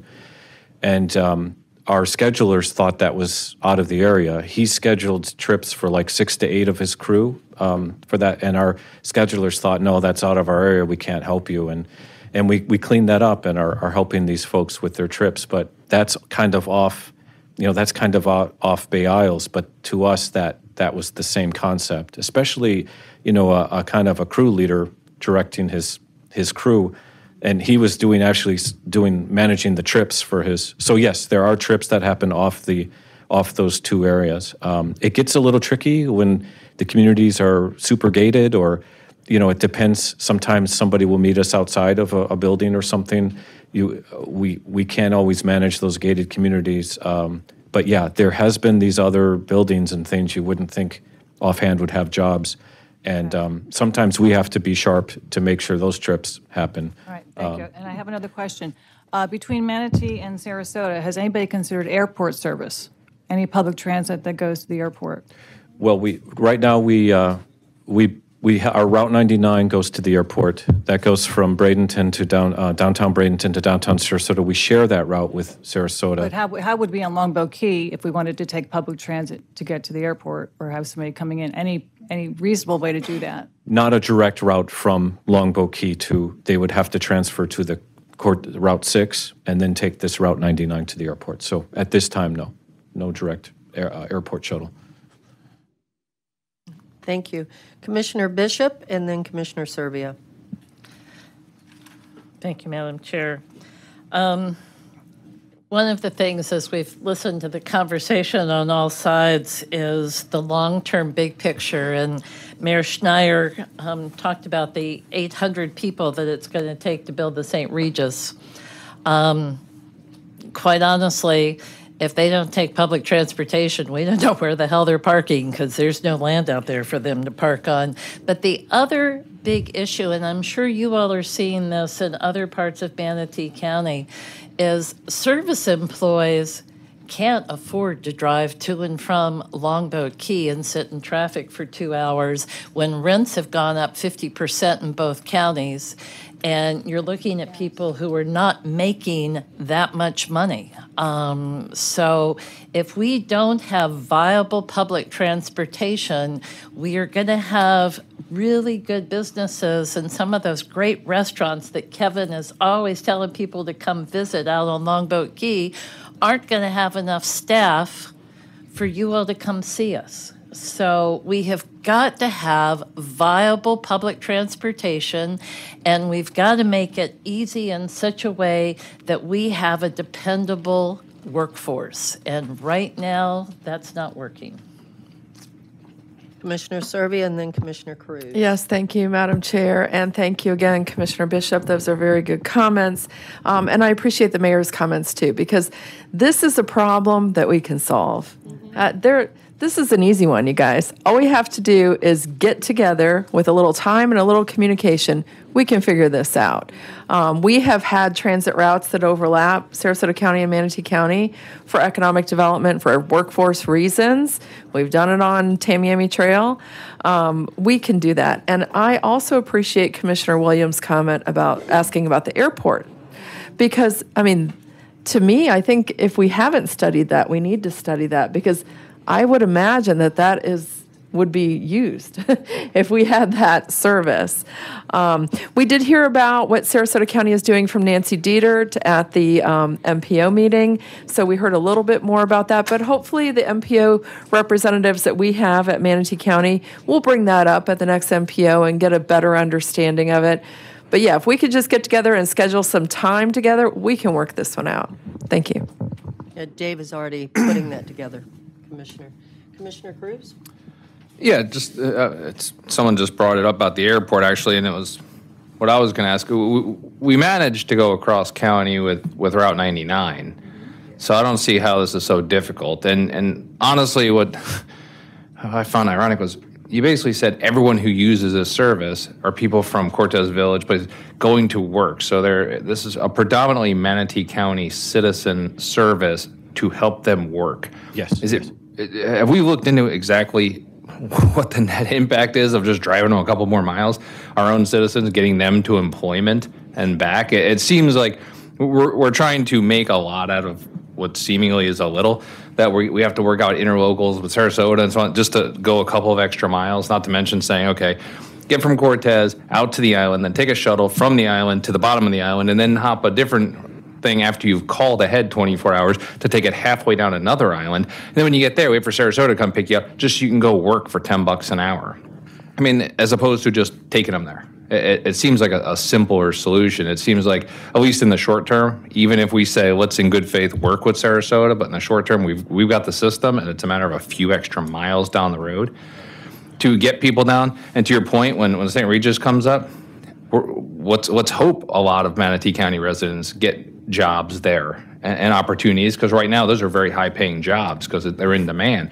If I can help get them down there, then I'll do it, because it's a net positive for Manatee County, because they're going to come back and rent here, and they're going to buy their food here, and so on and so forth. And in all honesty, if we're going down to St. Armands anyway, and I can grab some people from St. Armands and just by chance drop them back off at Anna Maria so they can go out to eat and have some drinks up in Manatee County, I'd like that too.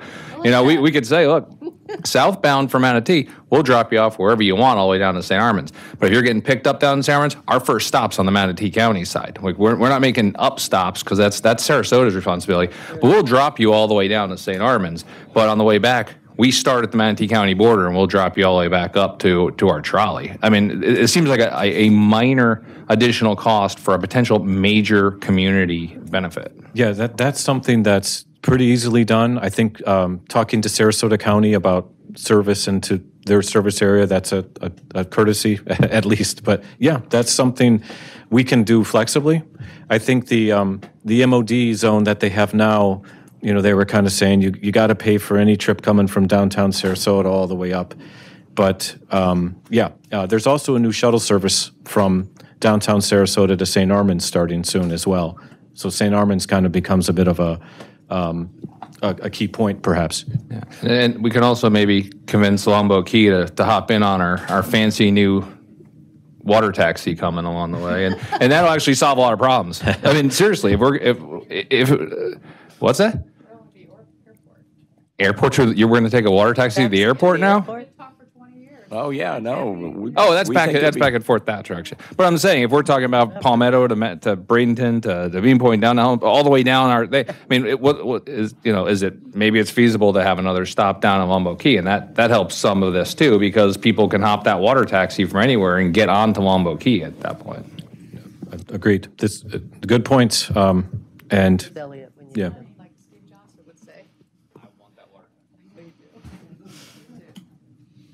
All right, well, I don't have any other commissioners on the board. Is there any other comments before we take a 10-minute recess? No, not public comment. We're not done. All right, we're going to go ahead. We'll have a 10-minute recess.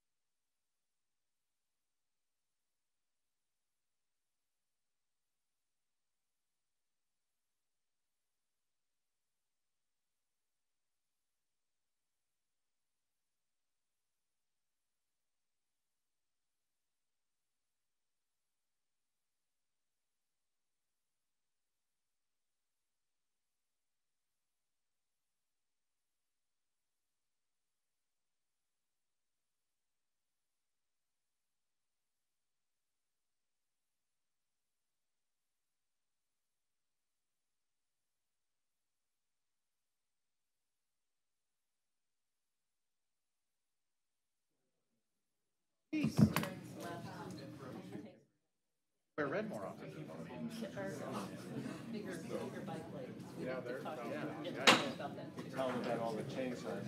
afternoon.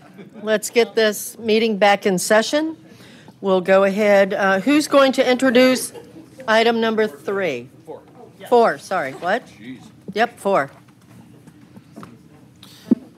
Charlie. Director Charlie Hunziker. All right. Well, thank you. Thank you, members of Longboat Key Commission. Thank you, members of our board, Dr. Hopes, Mr. Clegg, for allowing us to present what is one of those good news items, I believe, because we all share a sense of place. You know, we share a location along Southwest Florida that I think tourists find seamless. They come here and enjoy the robust economy that we have. They're really supported by our beaches, but our beaches are constantly challenged by the erosional forces of the Gulf of Mexico. And so in enjoying these beaches, it's our role to make sure they're maintained like we would maintain any asset in our inventory. And certainly one of those beaches that we recognize are our shared beaches of the south end of Coquina Beach and the north end of Longboat Key that are influenced by Longboat Pass. Longboat Pass has the effect of controlling both beach accretion and erosion on our shared shores. And while most of the sand, that beach quality sand that we utilize to renourish the Great Lakes of Anna Maria Island and Longboat Key come from the Passage Key Shoal at the north end of Anna Maria Island, certainly a lesser but equally significant source of sand comes from the navigational improvements and requirements we maintain on Longboat Pass. I was privileged to be part of the sand sharing agreement that we reached with first town manager Griff Roberts in the late 90s, the town of Longboat Key, that was recently codified with our FDEP permits jointly issued to the town and the county and the West Coast Inland Navigation District, to which we both belong, for the maintenance navigation of the pass. Simply by proximity, this sand source is the most cost efficient, the most cost effective, and of the highest quality because it's constantly washed by the forces of tides in and out of the pass. So it only makes sense that we share this asset and that we also share the works on the north end of Longboat and the south end of Anna Maria to control those very aggressive erosional forces. Our most erosional beaches are on the south end of Anna Maria at the place we know and love as Coquina Beach. And I should call it the Coquina Causeway because it was constructed as a causeway by the state of Florida in the late 50s. And for that reason, Mother Nature has never wanted it to remain. And the state highway system then had to respond by building a series of short perpendicular groins up and down the beach to hold it together and not let it wash into the pass. They had to construct the jetty at the north end of Longboat Pass to keep it from washing into the pass. So these are structures, along with a healthy sand source, that keep our beaches beautiful. But it's time now to reevaluate those structures from our position. They're over 60 years old. I'm older than them, unfortunately, but at the same time, I feel a lot younger than them. So our presentation today touches on the history of the beaches that we both enjoy, a little bit of our renourishment program, for the benefit of those who aren't familiar with it.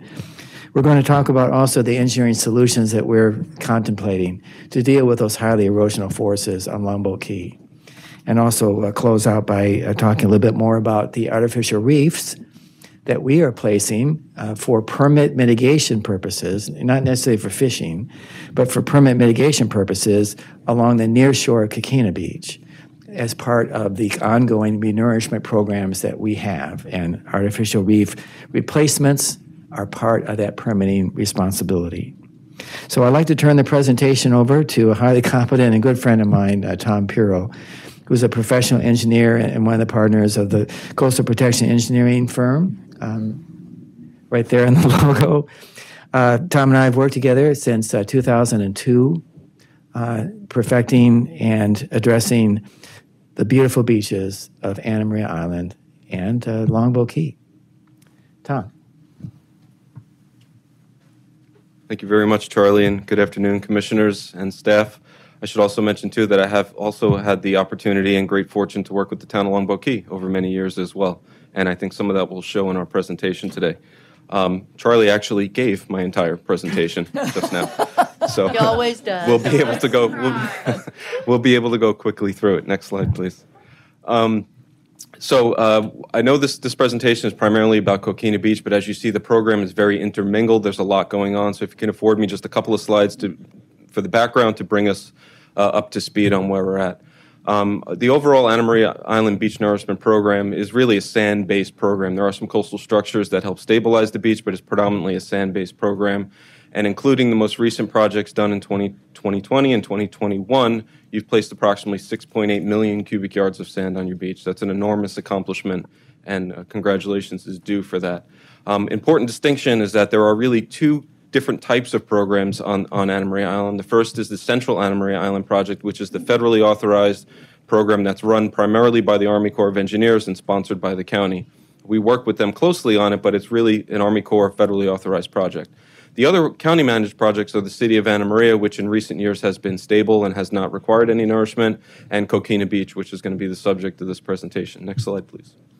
The Central Beach project, just for a bearing of where it's all at, is basically a little bit more than 4 miles of kind of the central part of the island, running from 77th Street down to 4th Street South in Bradenton Beach. And it was initially restored in the early 90s and has been renourished 5 times, including the most recent 2020 project done by the Corps of Engineers. Next slide, please. So that project was, as I mentioned, completed by the Corps of Engineers, placed around 760,000 cubic yards of sand within that area. As Charlie mentioned, that sand came from the Passage Key sand source at the north end of the island. They did actually add a dune resiliency component, which was unique to the project. The Army Corps had tried to do that in several other projects around the state, and the timing didn't work out. The timing did work out in your project, and they were able to implement, build some small dunes and bump up the protection a little bit, primarily in the southern half of the island. And also, the Army Corps included Coquina Beach as an additive project and put 250,000 cubic yards of sand on Coquina Beach, above and beyond the FEMA project that we're going to talk about as well. So Coquina Beach is now full of sand. Could you click one more, please? And so you see here, Charlie was out on the beach, and he really loves this sand. And we took a video of him testing the sand out on the beach there. Thank you. Next slide. So the Coquina Beach project is about 1.5 miles long. It runs from 4th Street all the way down to the pass. It was initially restored in 2011. Certainly sand had been placed there prior to that, but the first engineered beach was in 2011, and it was renourished twice, once in 2013-14, and then a 2020 project that the Corps did, and then the county came back in at the beginning of this year and did the FEMA project, which capped it all off in early 2021. Next slide, please. These are just some of the particulars about that FEMA project. It was a combined project for damages from Hurricane Hermine and Hurricane Irma. There was a lot of process that went into that. There was actually an appeal we had to go through for Hermine with FEMA in order to get that approved. And combining the projects and switching the sand source to Longboat Pass is what saved the day and got those approvals in place. I don't want you to pay too much attention to the dollar amounts on there. Those are just the approved amounts from FEMA. That doesn't mean you're getting that exact amount of money. What's more important is the percentages that I have down there below. 75% for Hermine, which is the typical FEMA share, and then 90% for Irma, because the federal government actually bumped that up from 75 to 90%.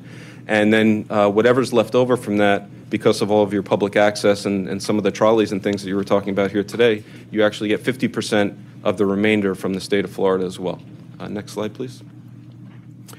If at least the County Commission, if you remember, we came to you and gave a presentation in December of 2020, I think it was December 15th, maybe your last meeting of last year, and talked about the project just as it was coming up, and we had given you a cost estimate of $3 million, 2.98 more or less. We actually were awarded the project shortly thereafter in January of 2021 for $2.8 million and completed the whole work for $2.5 million. So great performance there on the project. Next slide, please. Just a little bit about the timeline, just to have you understand how quickly this went. This is unusual that it went this quickly, but everything was so planned, and I have to give credit to your procurement department. I cannot believe how quickly they put this out to bid, got the bids in, and awarded a contract. I mean, we advertised in December, and they awarded in February, and then the contractor went to work immediately after that, built the whole project in 20 days, and completed everything by the middle of March. I mean, just a fantastic performance. And that dredge was in the pass at the time, and Longboat Key then took advantage of that and direct negotiated with that contractor, which was just a substantial savings, I assume, you afforded from that, and cleared out the remainder of the pass and put the sand on the north end of Longboat Key. So we're here talking about collaboration today. That was just an absolutely fantastic collaboration. The FEMA reimbursement process is still underway. In fact, I'm working with Charlie's staff presently, really today in this room, getting that documentation squared away. Next slide, please. So talking about all the coordination and projects that are going on that the county has coming up that may interact with some of the things the town of Longboat Key is doing, certainly just if not for anything else, the proximity to the pass and Longboat Key itself. As Charlie mentioned, there's been a sand sharing agreement with the town dating back to the early 80s. That was certainly before my time.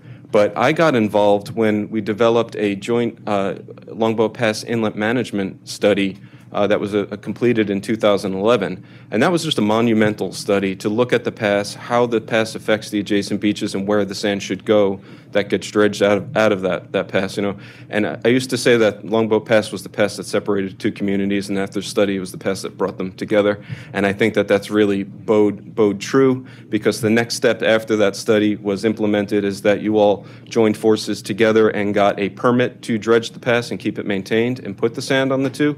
You're actually co-permittees on that. So we used this permit for the Coquina project, and then the town of Longboat Key turned around, used that permit again to put sand on their side, and that was, again, just a great coordination. And that was the 2021 Longboat Pass dredging that the town completed. Coming forth from there, we now have several other projects. We've done all the sand projects. Anna Maria Island is full of sand right now, which is a great thing, and not only for Anna Maria Island, but also Longboat Key has a lot of sand at the north end as well.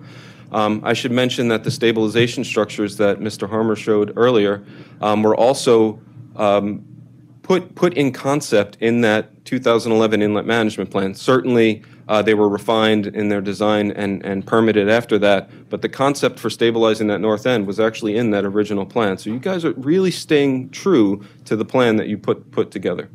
Another part of that plan was to look at rehabilitating the jetty on the north side of the pass, at the south end of Coquina Beach, and I'll show you some pictures of that. There's also the Coquina Beach stabilization structures that Charlie mentioned, the groins and changing those around, and some reef projects, and then I'll have one slide about the inlet management study for Passage Key at the north end as well. Next slide, please. So looking at the Longboat Pass jetty rehabilitation, why is it needed? Well, this jetty was installed in the late 1950s. It's made of a wooden crib with concrete pilings with a bunch of rocks inside of it, and for the most part, it's in pretty good shape. Surprisingly, that it's been there for that long. It's kind of antique looking and very nautical, but it's doing a fairly good job. There's two issues with it. The first is that because it's porous, sand flows through the jetty and goes into the pass, fills up the pass, strolls in different areas, and it steals sand from Coquina Beach. So back in 2012, we tested what would happen if we made that jetty impermeable, and we put in these geotextile tubes. You can see a small picture in the upper right corner here, and they were only meant to be temporary. They were supposed to be in place for 3 years. Well, it's been almost 10 years, and they're still there, still doing their job. Now, the seaward end of them are failing, and you can see the coating is starting to wear off, so we really do need to get those out and sand tighten the structure in a different way. So that's issue number one. The second issue is the seaward end of the structure that you can see here has really taken a beating over the years. There's not really much left to it, and sand is going to go around the front of that, so we want to rebuild the head of that structure. So that's the two things we're looking at for the Longboat Pass jetty. Next slide, please. Now, shifting our attention further north in Coquina Beach to the existing concrete groins that are there. In the upper photo, you could see a series of them. There's actually about 20 of them that go the whole length all the way down to the pass. The ones at the southern end of the island are basically buried all the time, but at the northern end of Coquina Beach, they come exposed frequently, And they've been damaged over the years. If you see the other picture there, that's a picture from the 2011 project, I believe, where we were putting sand over those groins. And you can see how they're kind of a concrete cap with some rocks around the front of them, but they're in pretty bad shape. There's rebar sticking out of them. The caps are broken. And as I've heard from Charlie and the chief lifeguard, it also creates kind of a safety hazard, because if somebody falls down on the other side of the groin, the lifeguards can't see them, and there's a concern there as well. So at least in this location, the northern half of Coquina Beach, we'd like to take those out. They've served their service life, unlike Charlie, who is still servicing the county very well. These groins have completed their service life. They're over 60 years old. Any coastal engineer will tell you that you got your good bang for the buck out of those, but they need to be either replaced or removed. And so we're looking at how to do that effectively, but also address the erosion discontinuity that exists in Coquina Beach. Next slide, please. So we're doing a study right now that we're actually poised to complete here by the end of the year and submit in a draft form to the county for comment and review, and to the state of Florida as well. And we looked at a lot of alternatives. The 7 that are on the slide there are the ones that we actually went forward and ran through our numerical model, which you see some graphics on the slide there. The one that popped out to us as being the obvious choice to move forward, at least conceptually, is this alternative 7 that you see. And I'll just turn to the screen a minute and kind of show you what we're looking at here. This upper slide is it's mobile. Great. The upper slide here is a bathymetry slide, which means that's the elevation of the sand underwater. And you can kind of see where those 3 breakwaters are, the black lines that are next to the shoreline. You could see it pulled the shoreline out in the modeling.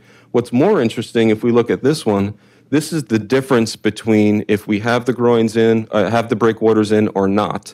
And the red areas are areas that would accumulate sand as a result of the structures. And the blue areas are areas that would maybe lose sand as a result of the structures. This is, in fact, exactly the signature we're trying to achieve, because we need to hold more sand at the north end. We can afford to release a little in the middle part, but we've had no effect at the south end of the island and no effect beyond the south end of the island. And that was a really critical thing, and actually one of the objectives of our study was to preserve the transport through the area, but redistribute the sand. And I think we've achieved it quite well here in this, and we're going to take that forward to the next design step. Next slide, please. Charlie also asked that I give a quick briefing on the artificial reef projects that are going on as well. Artificial reefs are actually not new to Manatee County. You have several already in place, and they are required for mitigation to something called nearshore hard bottom.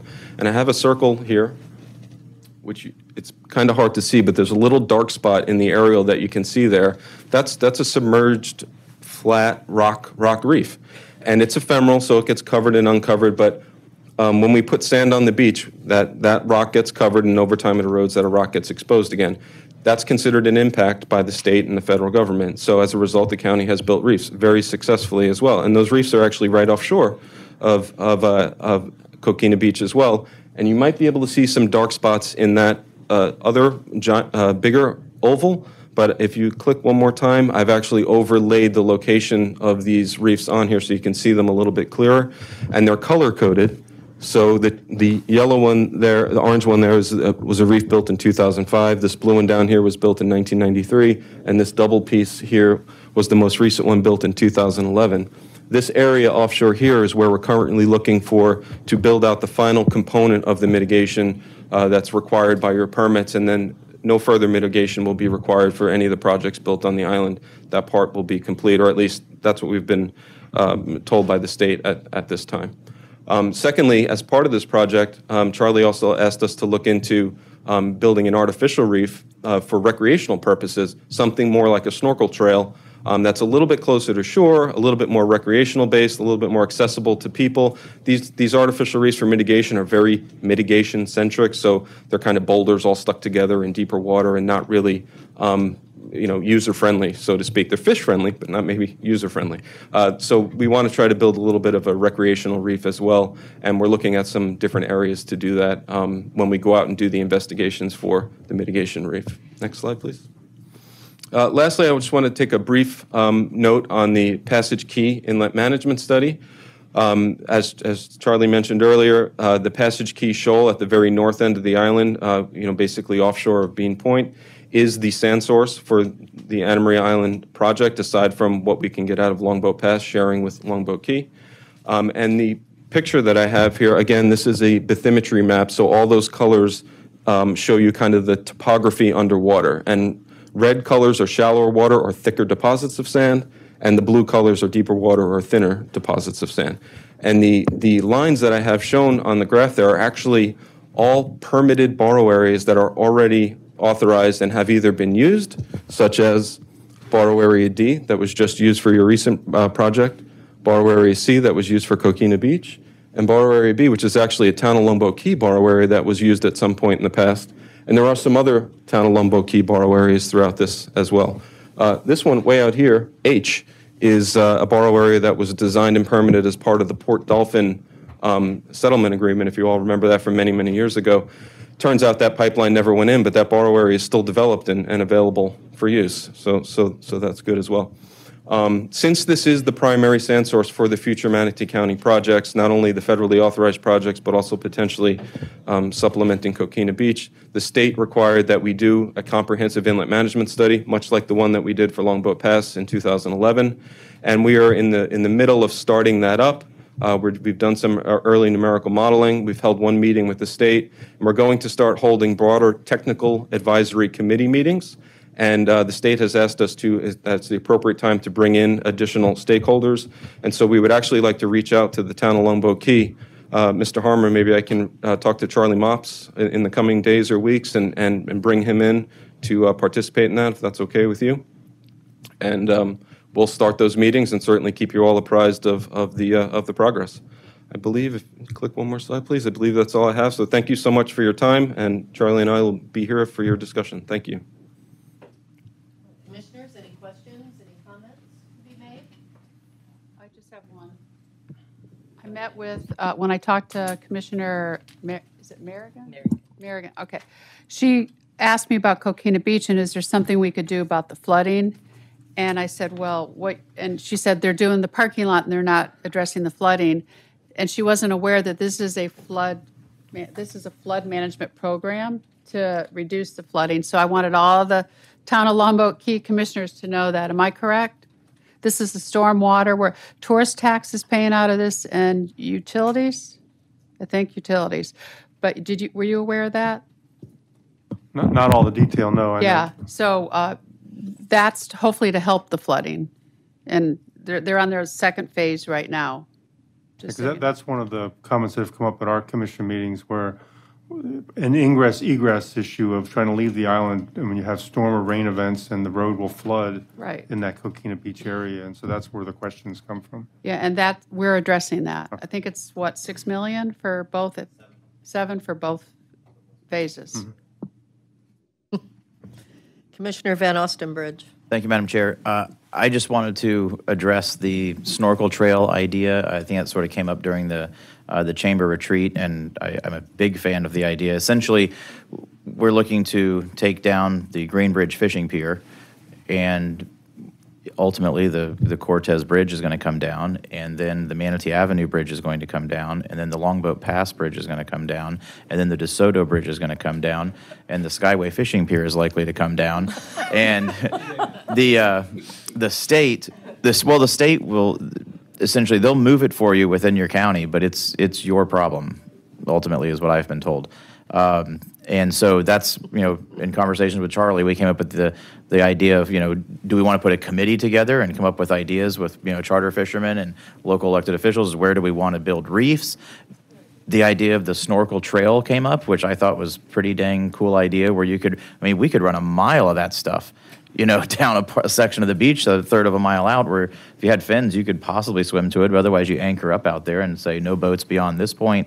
Anyway, it's a pie-in-the-sky idea, but we are going to end up with all this stuff, and it's going to have to go somewhere, right? Yeah. And it's an opportunity, right, that I wouldn't want to pass up. Madam Chair, we're way ahead of it. So. If I could, we have those type of heavy construction bridge materials are ideally suited for deep water fishing reef deployment. And we do have square miles of permitted sites offshore Anna Maria in anticipation of the Skyway Bridge coming down, and a Green Bridge can hold that and much more. So we're going to have be much more. Much more. Yeah. The bridges that you're talking about easily can be contained there. Well, I guess it's a good opportunity to discuss it now because we have Longboat here, and obviously a lot of that shoreline is there. So. Yeah. And the snorkel reef we're hoping to do, it would be native limestone boulders about the size of these small tables over here, and placed so that you might be able to just swim from one to the next, to the next, to the next, in a truly like a soft recreational experience way. No chambers or caves or anything like that. Well, that's no fun, Charlie. Have you been to the forts out at Egmont Key? I mean, that's But fun. offshore, if you want to do black grouper, that's where to go. And we can build and have built those reefs, and there's more to come. Sure. Yes. Mayor, did you have anything to add, sir? Yeah, I just had a question as you were talking.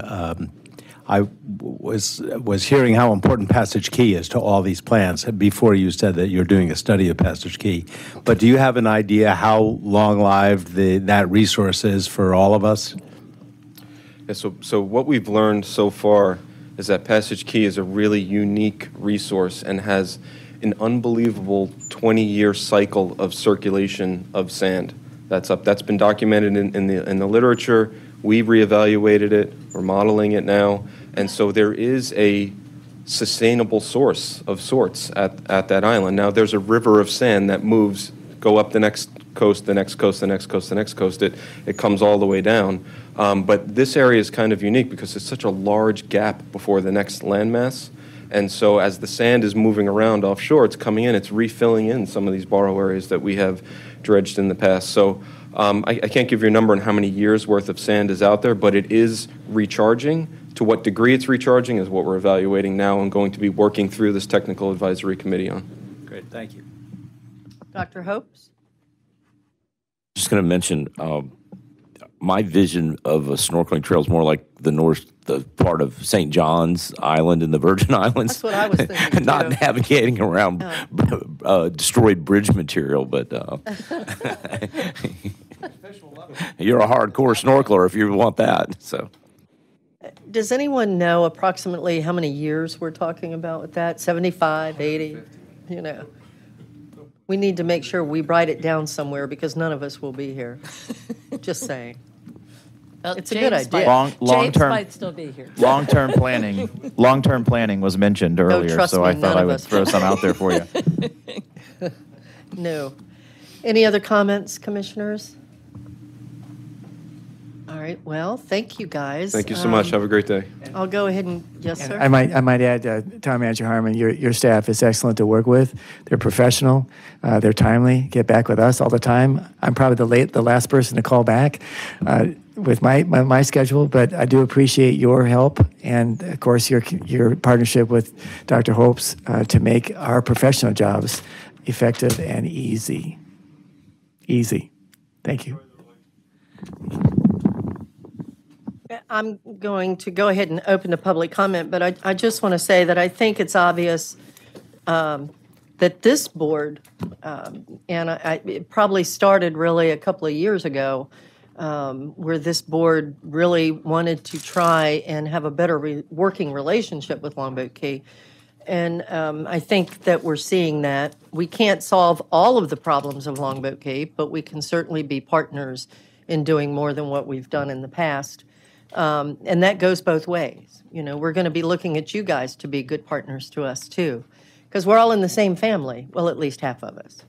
You know, but anyway, I think you know there'll be a lot there too. I'm hoping that our administrator and Tom, you all get with Sarasota County and figure out how we can build perhaps a better bonding there between the two counties to work together. So with that being said, I'm going to open to public comment. I don't have anyone written up or no cards on anyone. So if you'd like to come up to the podium, please state your name and you'll have 3 minutes.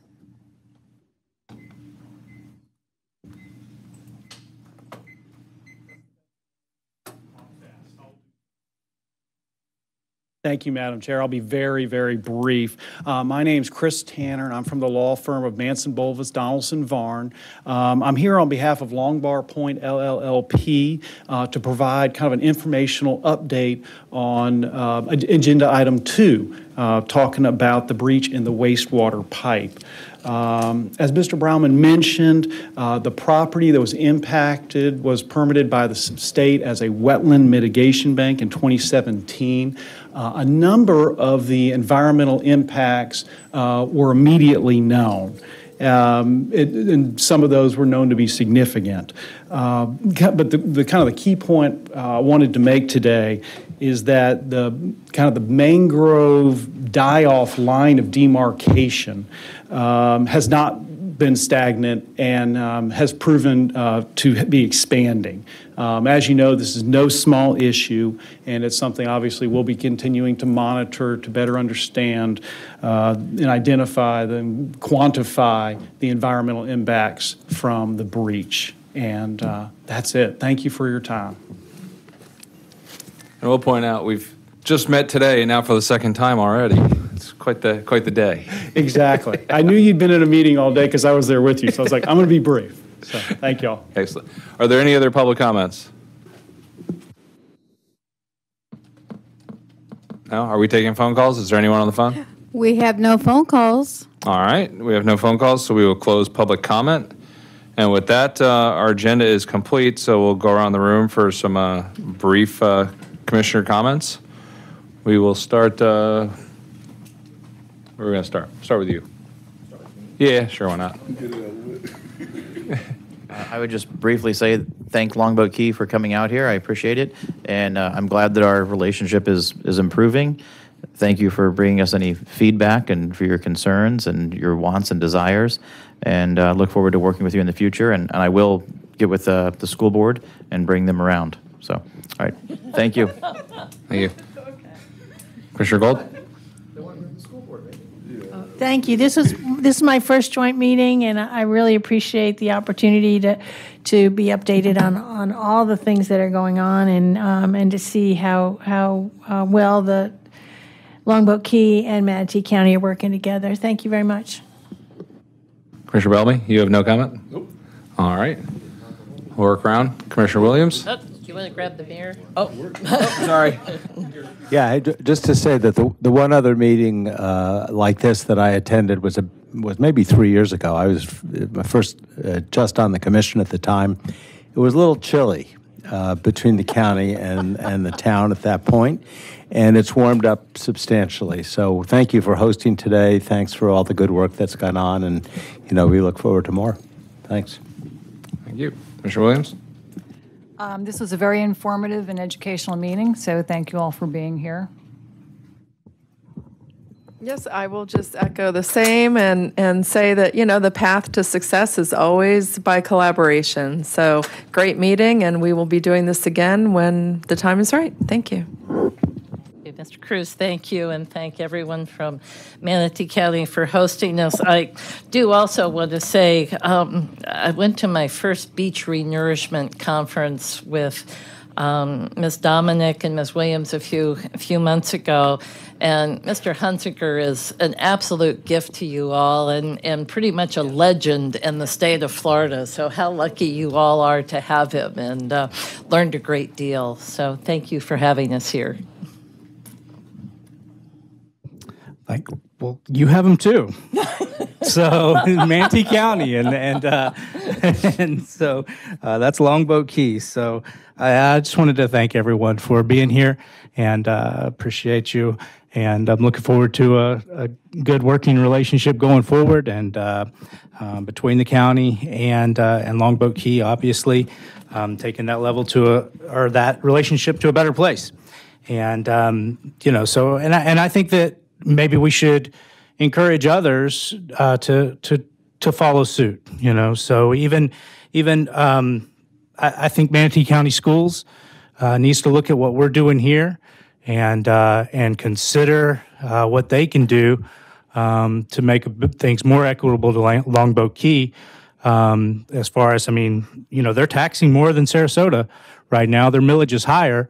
and I don't think Longboat Key's getting anything out of that. So I hope that they'll take a serious, close look at it. Thank you. I'll be very brief and just say, I came over from Sarasota County as the county administrator 4 years ago, and your chair was pretty aggressive in accusing me and Sarasota County of trying to sneak behind the scenes to secure Longboat Key. I don't think that was true. I still don't think it's true. But I will say, from that chilly meeting the mayor mentioned, one of the things I really enjoy with Dr. Hopes is when I call his cell phone, he answers. He actually answers it. And when I've said, hey, can we talk? I'm thinking maybe scheduling something a week or two out. And he's like, well, I can be there this afternoon or tomorrow morning. And then the same thing with Commissioner Van Ostenbridge. And so this past year, we've really been able to do some things that we haven't been able to do in the past. And I think that's great and maybe a good start to some other things. Commissioner Cruz, can I butt in and respond to him real quick? Tom and I had a great relationship of sorts when he was at Sarasota County, meaning that we didn't have a lot of good, the two counties were hardly working together at all, and I didn't know why, and Longboat Key was out there all by itself, and poor Dave tried to everything he could, and it was really very difficult. And I got to know Tom on a better basis when we flew to Tallahassee one time together on this little plane. I'm not going to go into the details, but I want you to know I'm going to be doing it again tomorrow, just so you know. So pray for good weather, please. And but I think we have come a long way, and I will say that the reason I was not happy with Tom when he went to Longboat Key, I'll be honest, was because I wanted him here at the time. And I don't think I was chair then, actually, either, Tom, but I wanted him here. I thought he would do a fantastic job for Manatee, way before you, Dr. Hopes. And so anyway, it's nice to know and be able to work with you now with Longboat Key and try to move things forward. So thank you for that. Just like to add, at least during my tenure, Mr. Harmer and I have had just nothing but a very positive and productive, really working relationship, and I've enjoyed it, and I look forward to the years to come. Thank you. All right. Did you have any other comments, or was that it? No. All right. Well, thank you all for being here. I think this was very productive. Yes, I did. So with that, have a safe trip home, and always feel free to reach out whenever you need anything from Manatee County. Thank you.